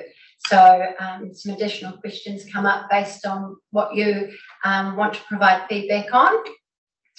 And so if you wanted to talk about where you swim, then you could say that you're either happy with the current state or you think it needs improving or it needs to improve significantly. Another option is cultural, and we have a lot of different information under that, or a lot of different values that you might want to talk about. Traditional resources, time of species, mahi kai, waitapu, and so you just select the ones you want to talk about and then fill in the slider again. There's also the option of requesting contact from our kaupapa Māori team for the cultural values side of things. And then there's just a question at the end to say whether you're talking about the whole freshwater management unit or the site-specific spots that you're providing feedback on. And then the last 3 questions are about a vision for the Kaituna FMU. So we, rather than sharing the example vision that was shared with iwi back in January and discussed in your previous meetings, we kind of left these questions as open as for what improvements people would like to see in their water, what are their goals, and when they would like those goals to be reached. And so we've kind of just suggested a 10, 30 or 50 year time frame that would obviously be worked through when we get an idea of what goals we have and how we can achieve them and what the impact on everyone will be from that. And then what do we need to protect? What are we happy with at the moment that's still really important? And then just submit at the end, and all that information comes back to us to add to our current information on the different freshwater management units. So At this stage, we've used the iwi management plans, river documents, any strategies, and the previous participate work and the work that James D is just about to take you through to get a starting point for where we're at. Anyone have any questions?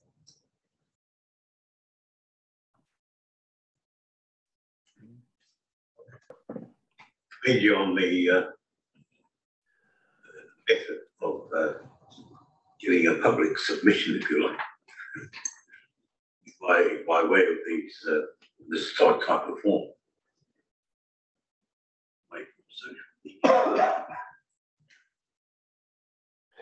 This particularly, but how serious is this taken when you analyse all these papers? So all of this is considered. One thing I would note is that we must be consistent with any iwi legislation. So anything that was contrary to that would not be an option. It's all evaluated. So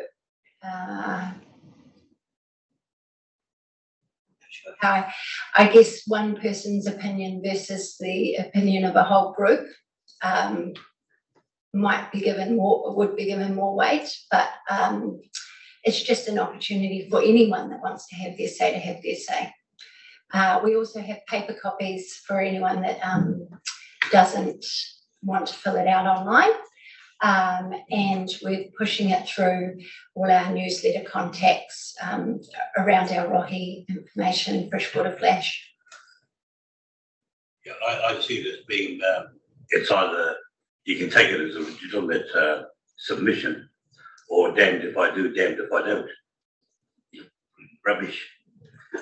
Well, it all has to be considered, is what I'd say. So there's the opportunity, and we will come up with contrasting views within this process over the next 2 years. So all of that will have to be evaluated, but it will be considered. So, but just because you posted it doesn't necessarily mean you definitely get it.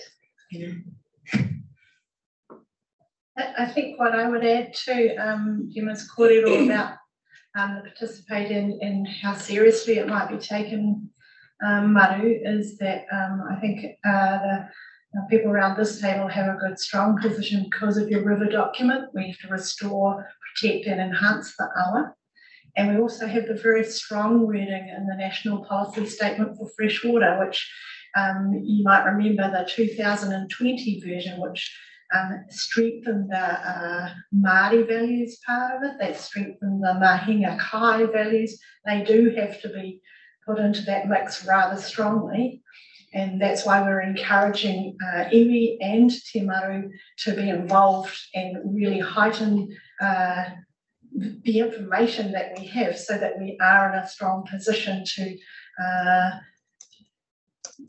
really understand what Te Mana o Te Wai means for this part of our rohi, because we have to take the first priority is to the water, the wai, second for drinking water and things, and then third for your economics, your use of the awa. So I think it is a strong position to be in, and we just would seek your involvement and your taking this kaupapa back to your iwi so that, and sharing with them either the hard copies or the links so that we get that broad knowledge to feed in.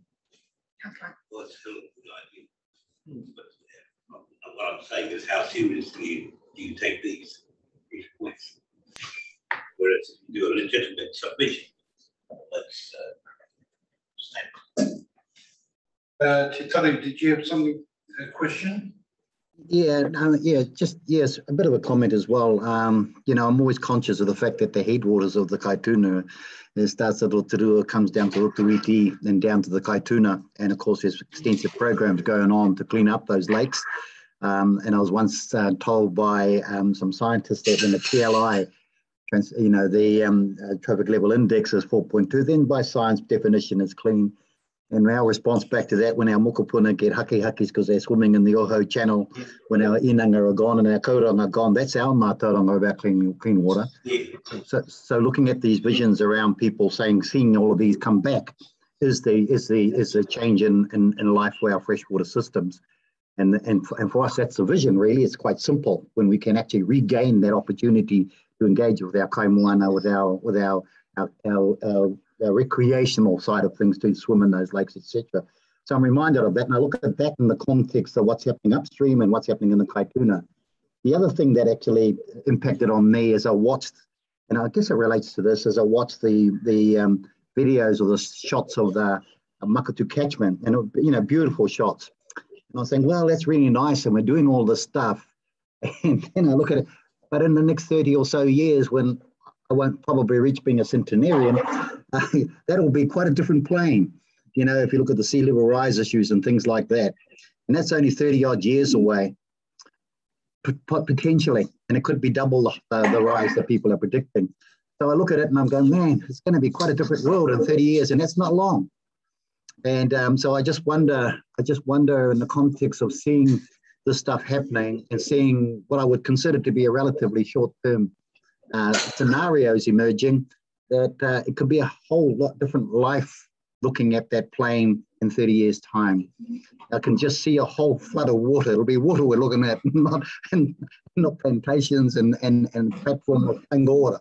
It'll be something else. So look, mate, I'm sorry, but that was just as reflection as I looked at it, as I look at what we're doing, as I look at the great work we're doing, but the forward planning, that 30 odd years out, 250, 260, what is the thinking around that at all, if at all, in what we're doing now?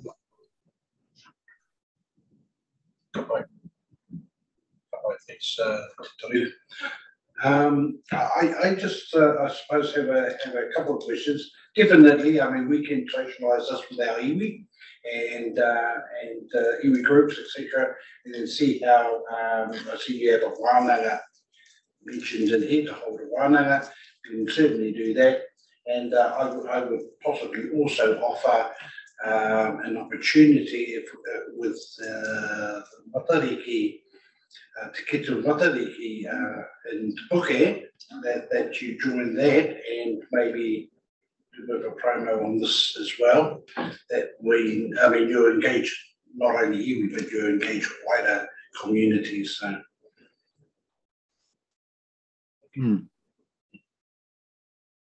Anyway, some food for thought, Dean. Excellent. So no further questions of Gemma. I'll introduce Jane Steer, who's created a tool that's called WET, and he'll share that with you.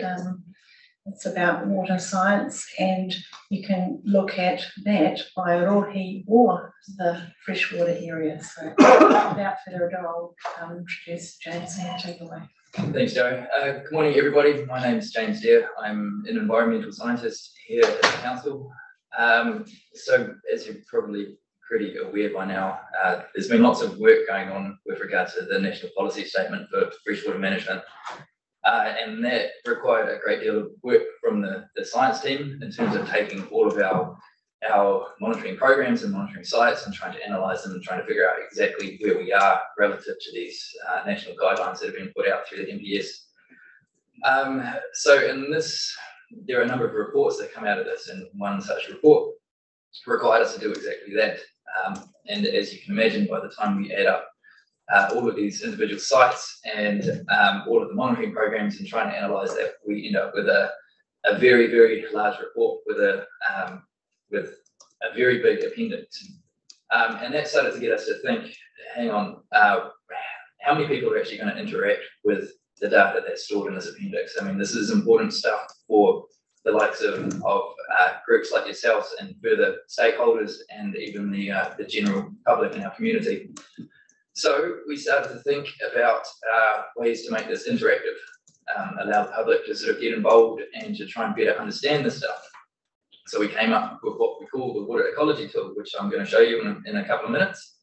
And essentially what this does is take all of those tables that were at the back of our appendix and makes it into a website that is freely available and is available in the agenda So you can go through that and you can explore our region and you can find out exactly the state of all of these different rivers and lakes, and in terms of the ecology and the streams and all of that kind of stuff.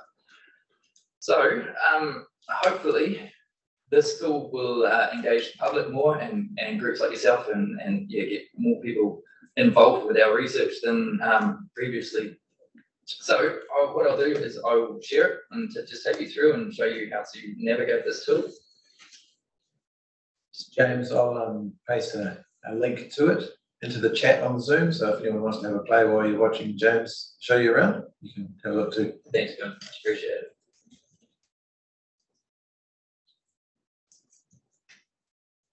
Right, so this is what we've got up here. This is the front loading page, which just has a bit of information about exactly what all of this data is and how it fits into our values as a council. If you scroll down, there are a number of links through here. So there's information on the indicators that we're actually looking at, what they mean. There's links through to the environmental data portal, which has a whole lot of our data that goes up live. And then we have links through to the National Policy Statement for Freshwater Management and also snapshots of rivers and lakes. So it really is a way to understand what we're doing. If you scroll down further, you can see all of the sites that we monitor routinely across all different programs. And you can start to understand why this report would have been completely unwieldy. So then what you can actually do is come up and scroll through to the map page. And what this allows you to do, firstly, it brings up a map of our region, and you can determine the data set that you're interested in. So river water quality, bathing water quality, all the way down to lakes TLI at the bottom. You can view by, so if you scroll over the top, you can see that we have our freshwater management units there, that you can understand which sites are present in each of those. But not only that, you can actually view by rohi. So one thing with this is that because there are so many overlaps between different rohi boundaries, we don't show them all together. What we actually do is have a drop-down box here where you can select exactly what you're interested in, and then this will bring a little boundary up. So let me just go back to freshwater management units. And what you can see here is that we have our list of indicators. So these are all indicators that are present in the National Policy Statement. And you can scroll down to one. I'm just going to show you suspended fine sediment. And you can determine, we have all of the outputs that we've got in there. So we've got our baseline state. So that's the state at the 1st of January 2017. And then we also have our current state, which is the most recent data that we have available. And so if I put on the current state overall band, then you can see we start to get colors to all of those dots, which tell us, according to this particular indicator, which category does it sit in, or what's the state of these particular sites. Once you go through further down, we've got other information. So you have trend is also quite useful to look at the trends of that particular indicator across the region. And these are all, I mean, this is the statistical output that we have. So there's more information in our report about exactly what those trends mean. And then one thing that you can actually do, say we're interested in the Kaituna, you can click on the Kaituna and that will bring it up, and you can go through to the table tab through here. And this will bring up, you can select your sites, so it will come up with a list of all of the sites in the Kaituna. And that has now populated a table where if you're interested in the actual numbers that sit underneath all of this, it's all there available for you. one thing to note with this is that you can also download this table, which we wanted to make sure that anyone who's interested in this is able to download the data and to manipulate it in the way that they want to. So this is not the raw data, this is processed by us, but you're able to interact with this summarized data.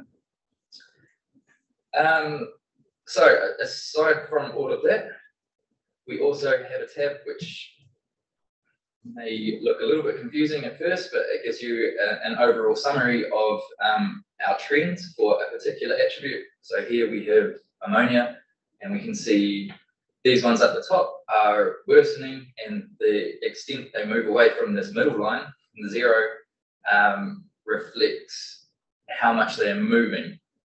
So the percentage annual change. So these ones up here are kind of your higher priority in terms of addressing this particular attribute. And these ones down here are actually going the opposite direction, and by quite a significant magnitude as well.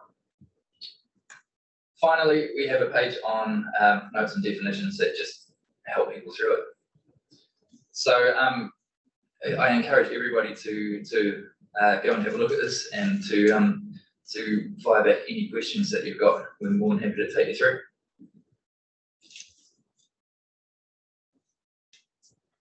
Are there any questions? Just on the trends analysis, how long have you been collecting that data for, and all those indicators, are you actually collecting data currently for all those indicators? Yeah. So the first thing is that every attribute in the MPS has a defined timeline. So we would give it a category of A through to D based on whatever the MPS says, and that is, in most cases, it is a single year. But it could be up to 5 years.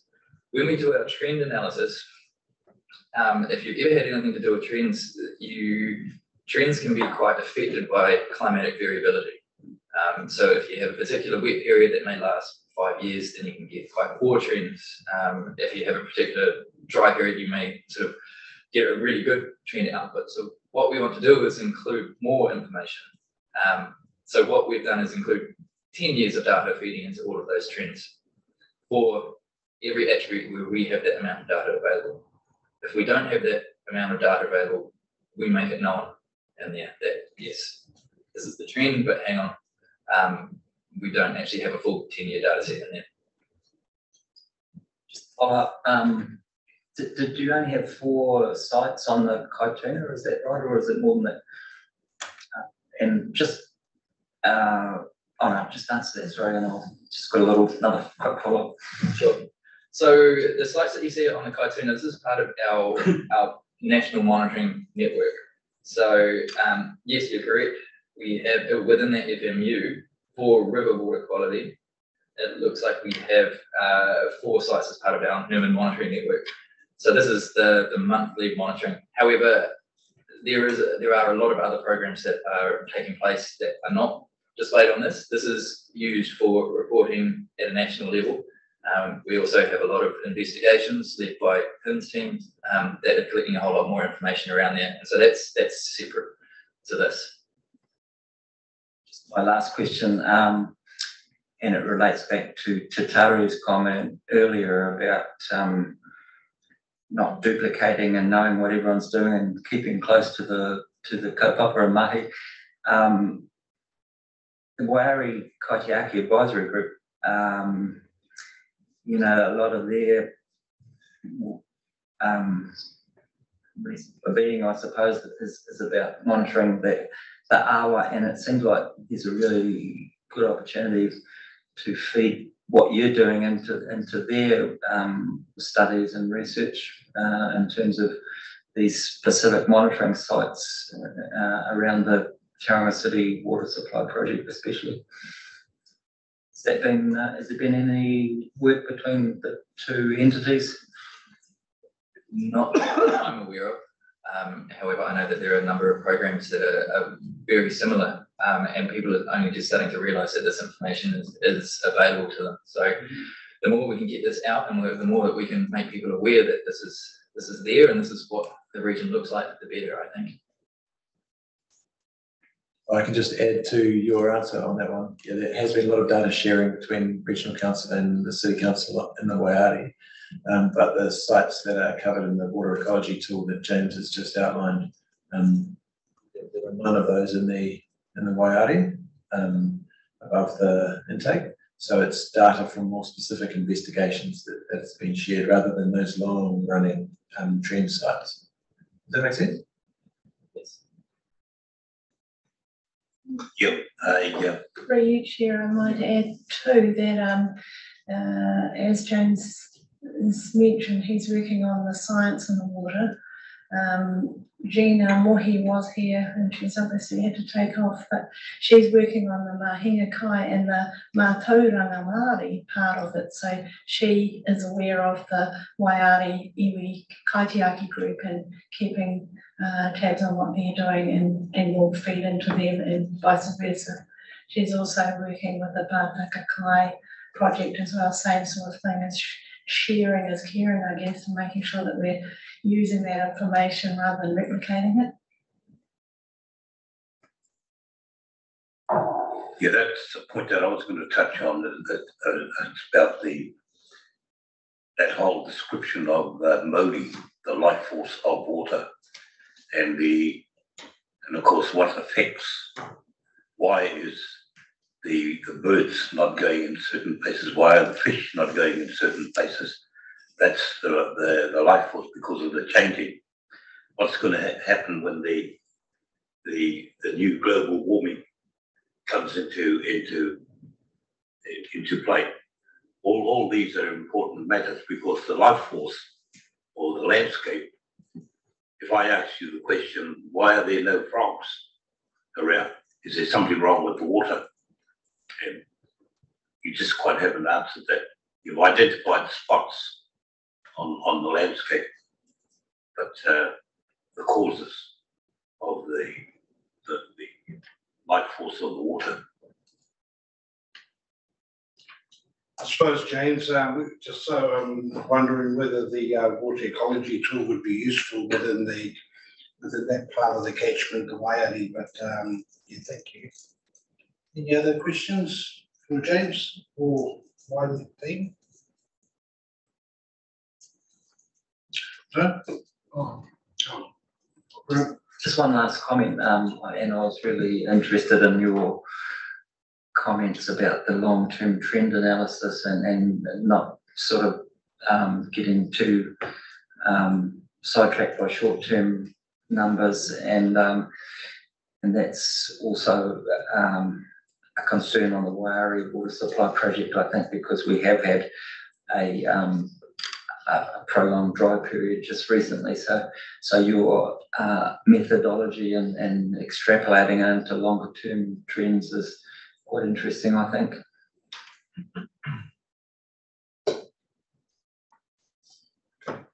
Thank you. Mr. Chair, I'm sorry to tell you here. Yes.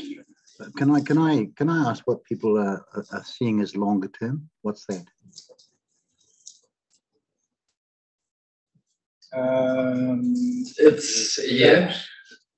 That's an interesting question. Generally in New Zealand, most councils are reporting trends on a 10-yearly basis, and the reason behind that is that it provides trend information that is still relevant, so that we can see whether we've got changes in the catchment that we can still do something about, but it also sort of goes beyond that variability that occurs short term because of, say, an El Nino period or something like that. What you could do, I mean, different lengths of data and trends run over them give you different bits of information. If you ran it over the entire data set, you would have an overall, so sometimes the entire data set can span 25, 30 years. If you ran it over that, you may get a positive trend, for example, but then, or a negative trend, but then it may not be, it would be more difficult to change that trend than if you were to do it over a 10-year period. So it really depends on your objective for those trends. And in this particular case, most councils have decided that a 10-year trend reported in the likes of this and the likes of Lawa is the most appropriate. Yeah, no, thank you for that. I guess I'm just caught up in the in the sea level change debate and what sort of analysis is done in the context of investment today, and what the value will be in the potential changing trends of sea level rise. That's what. Can I just add? Sorry, can I just add that this tool is perhaps the second iteration that we've come up with, but we're always after new ideas and feedback, and we envision sort of as in being an iterative process that we make this include more and more things and eventually address more and more people and more ideas. So yeah, any feedback is much appreciated.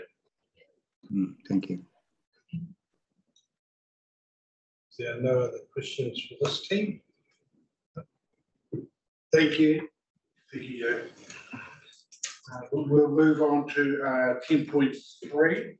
Oh, actually, I'll move the report be received and have someone second. Thank you, Grant. 10.3, the Kaituna Catchment Control Scheme Advisory Group, an update. Kirsty. No, Quay. Online. Here we are.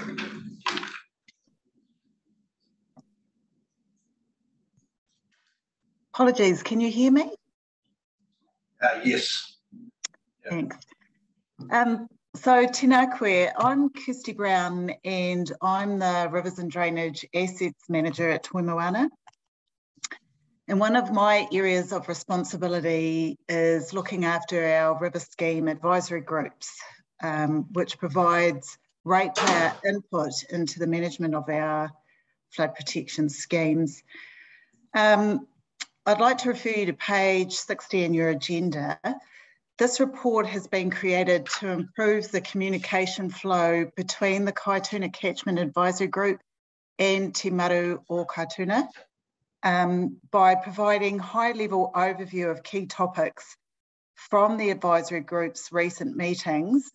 And this is a vice versa. We are providing the advisory groups a high-level report of key topics discussed at your meetings.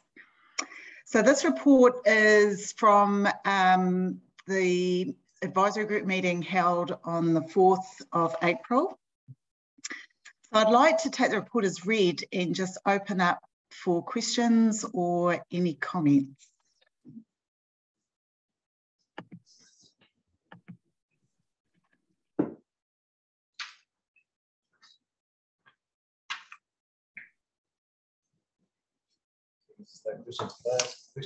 Yes. Hi, Kirsty. Hi, Pam. Here, your colleague. Yes. I'm really pleased that you're here because I think, you know, having sort of been across both forums, and I see Councillor Nees has got her hand up, which is great. I think it's excellent that the river scheme work is brought to the attention of Te Maru, because I think it is central to the achievement of the action plan and the river document. I think maybe you've been unlucky to be at the end of the agenda, but it's good that you're here, and keep bringing those takia, those projects that you're working on, and where you think there might be issues that are perhaps inconsistent with the document or the action plan. Just make sure that members are aware of those as we go forward. You know, there's a reason why you do these things, to keep the grass growing, etc., etc. But it's always good to have the corridor together. So thanks. Not a problem. Jane, do you have a question? No, not a question, just a comment. I did attend the last meeting, and I think it perhaps was Nick that mentioned that members of the advisory group were also welcome to come and attend Te Maru meetings, and they were going to be advised of the dates of the Te Maru meetings, so that there would be more discussion between the groups. But what I did want to bring to people's attention was that the Ford Road pump station is often a very big topic of conversation. with the ratepayers into the scheme. It's been a very long standing project, and there have been a number of delays in it, and council in the annual plan previous to this one actually had submissions from the advisory group asking to change the rating share because the costs were escalating on the on the actual Ford Road pump station, and they were very concerned that had they been able to do the project when it was first projected, it would have cost them a lot less, and every delay is costing them a lot of money, particularly now with construction and inflation. So I guess just noting that there are delays in the cultural impact assessments, just bringing that to people's attention around the table that time is money, and I think those advisory group members would be very grateful to have the process expedited.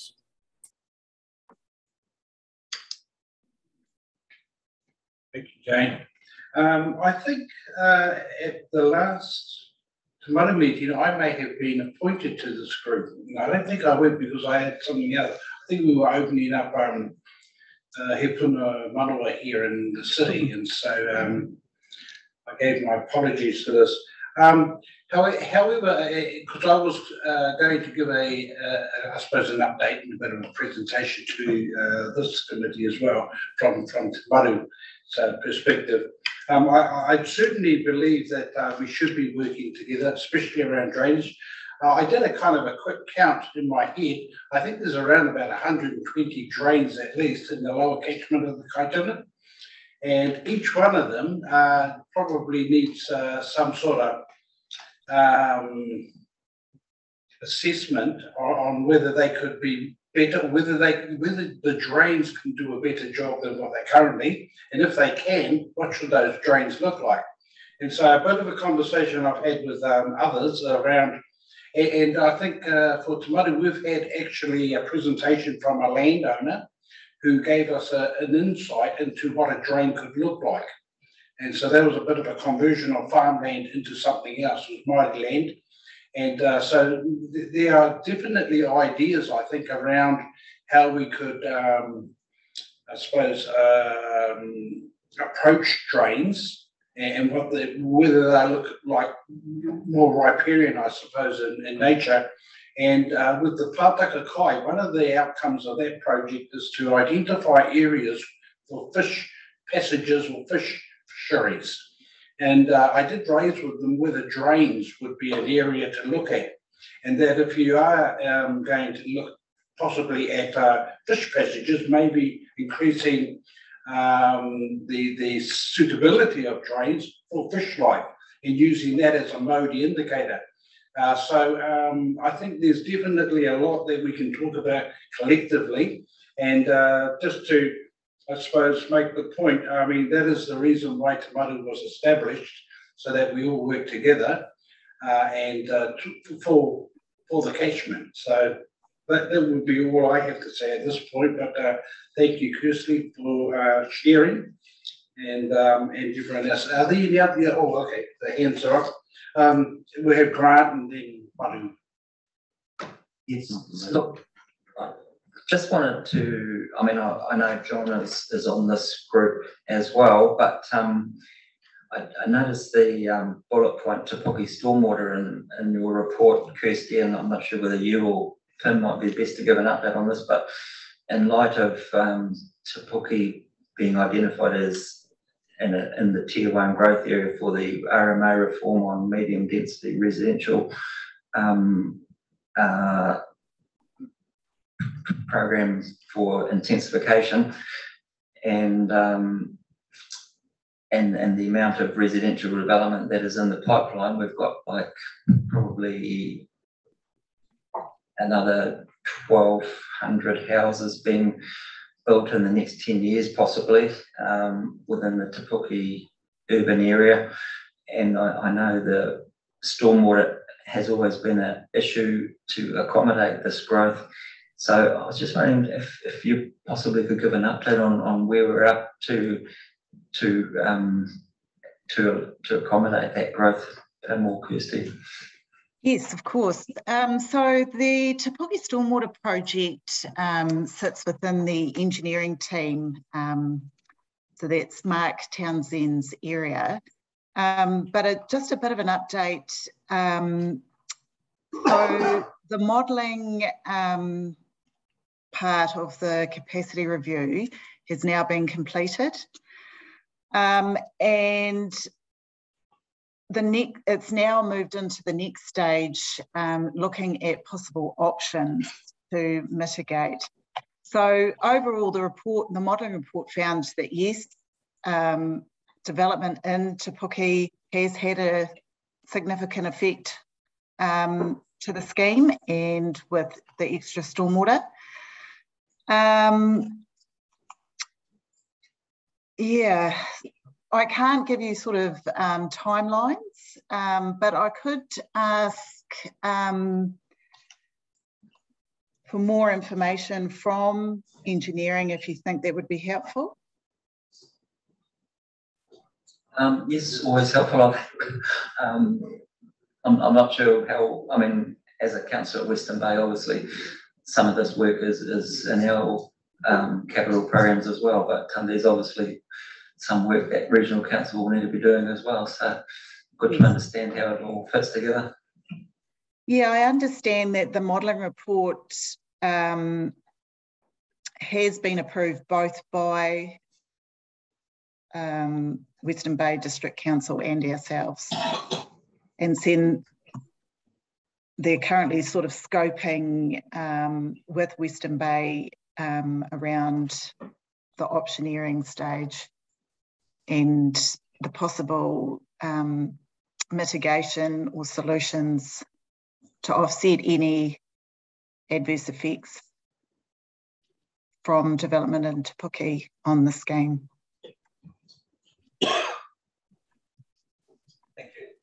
Thank you. Yeah, I wonder if your report looks further enough down the line. In the future, our sewage will probably have to be turned to compost. And compost, if you have rich compost, then it can go back into the economics by providing, no mind about the Green Party and all that, they'll go back and make rich crops. And that's taking the sewage that's been affected, the waterways and things like that. And then there's the riparian. The riparian is stopping pathogens from going into the rivers. If you grew a whole lot of milo trees alongside the river, then the kiridu will become a pest, and you don't have to rely on Kentucky Fried Chicken. You know, these sort of things that needs to be doing. There's the protection of the waterways. Yeah. And it should be a critical part in your planning for the future. It definitely is. And Pim's team has been, you know, we've been working with some ideas.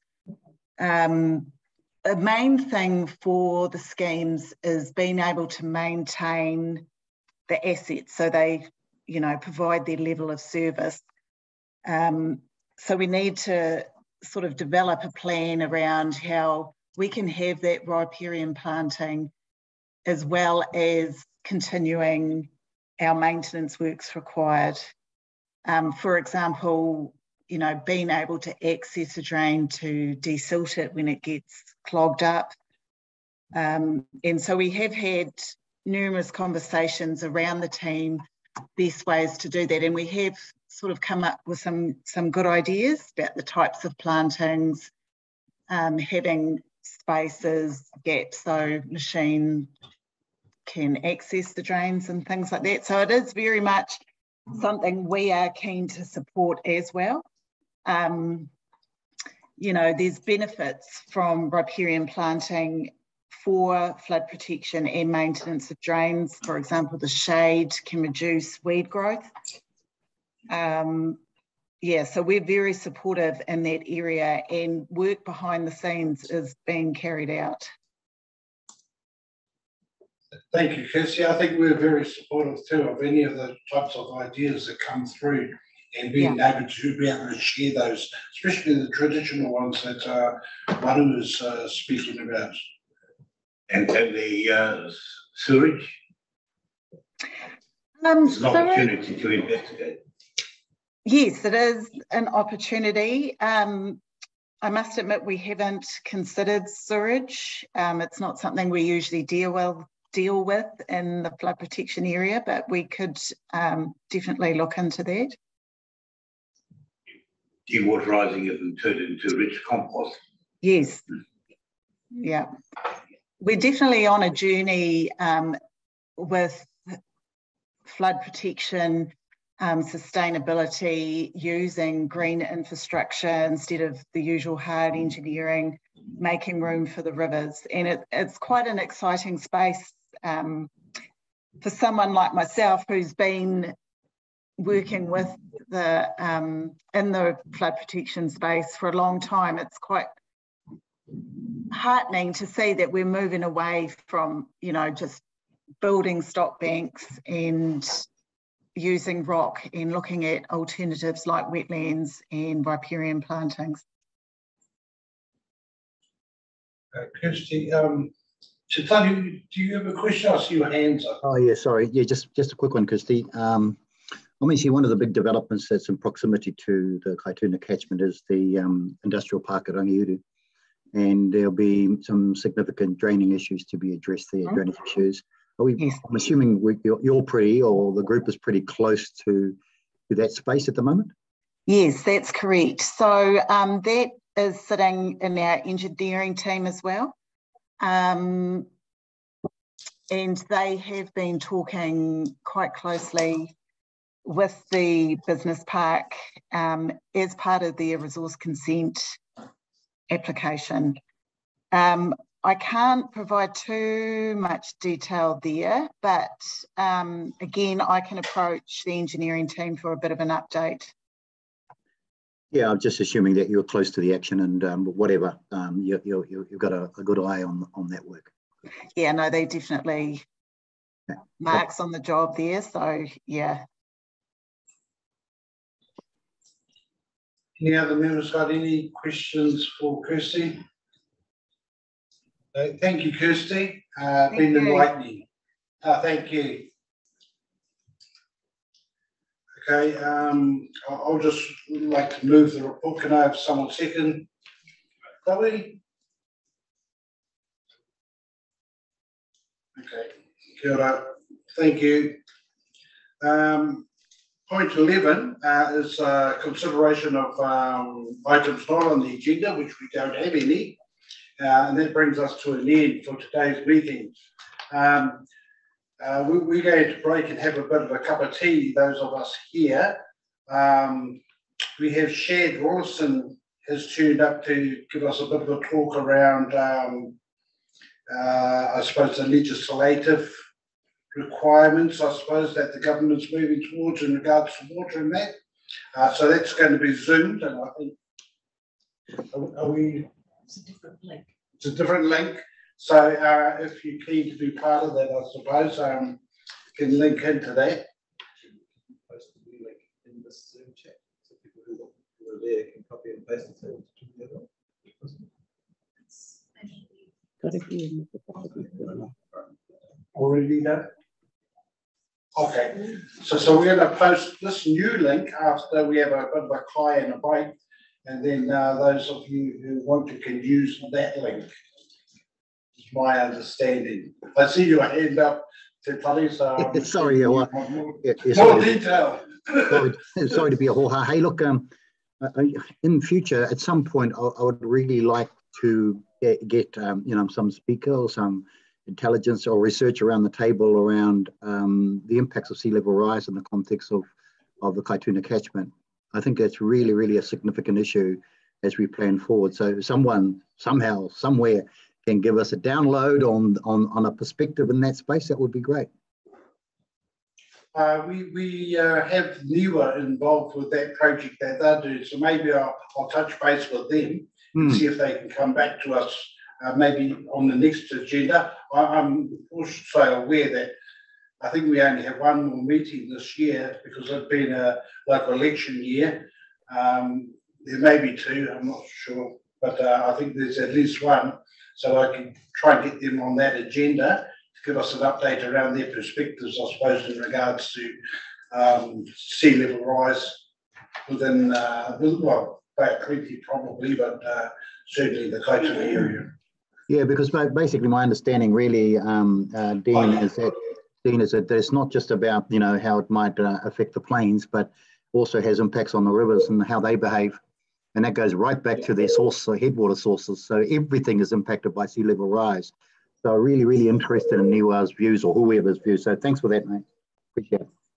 Scott Stevens is the guy we'll get in from Niua. Okay, bye-bye. Bye-bye. Oh, ka mutu ka mātou hui. E te kapi a ka mātou hui. Ka huri no te rākara Jeff. Jeff, would you like to close us?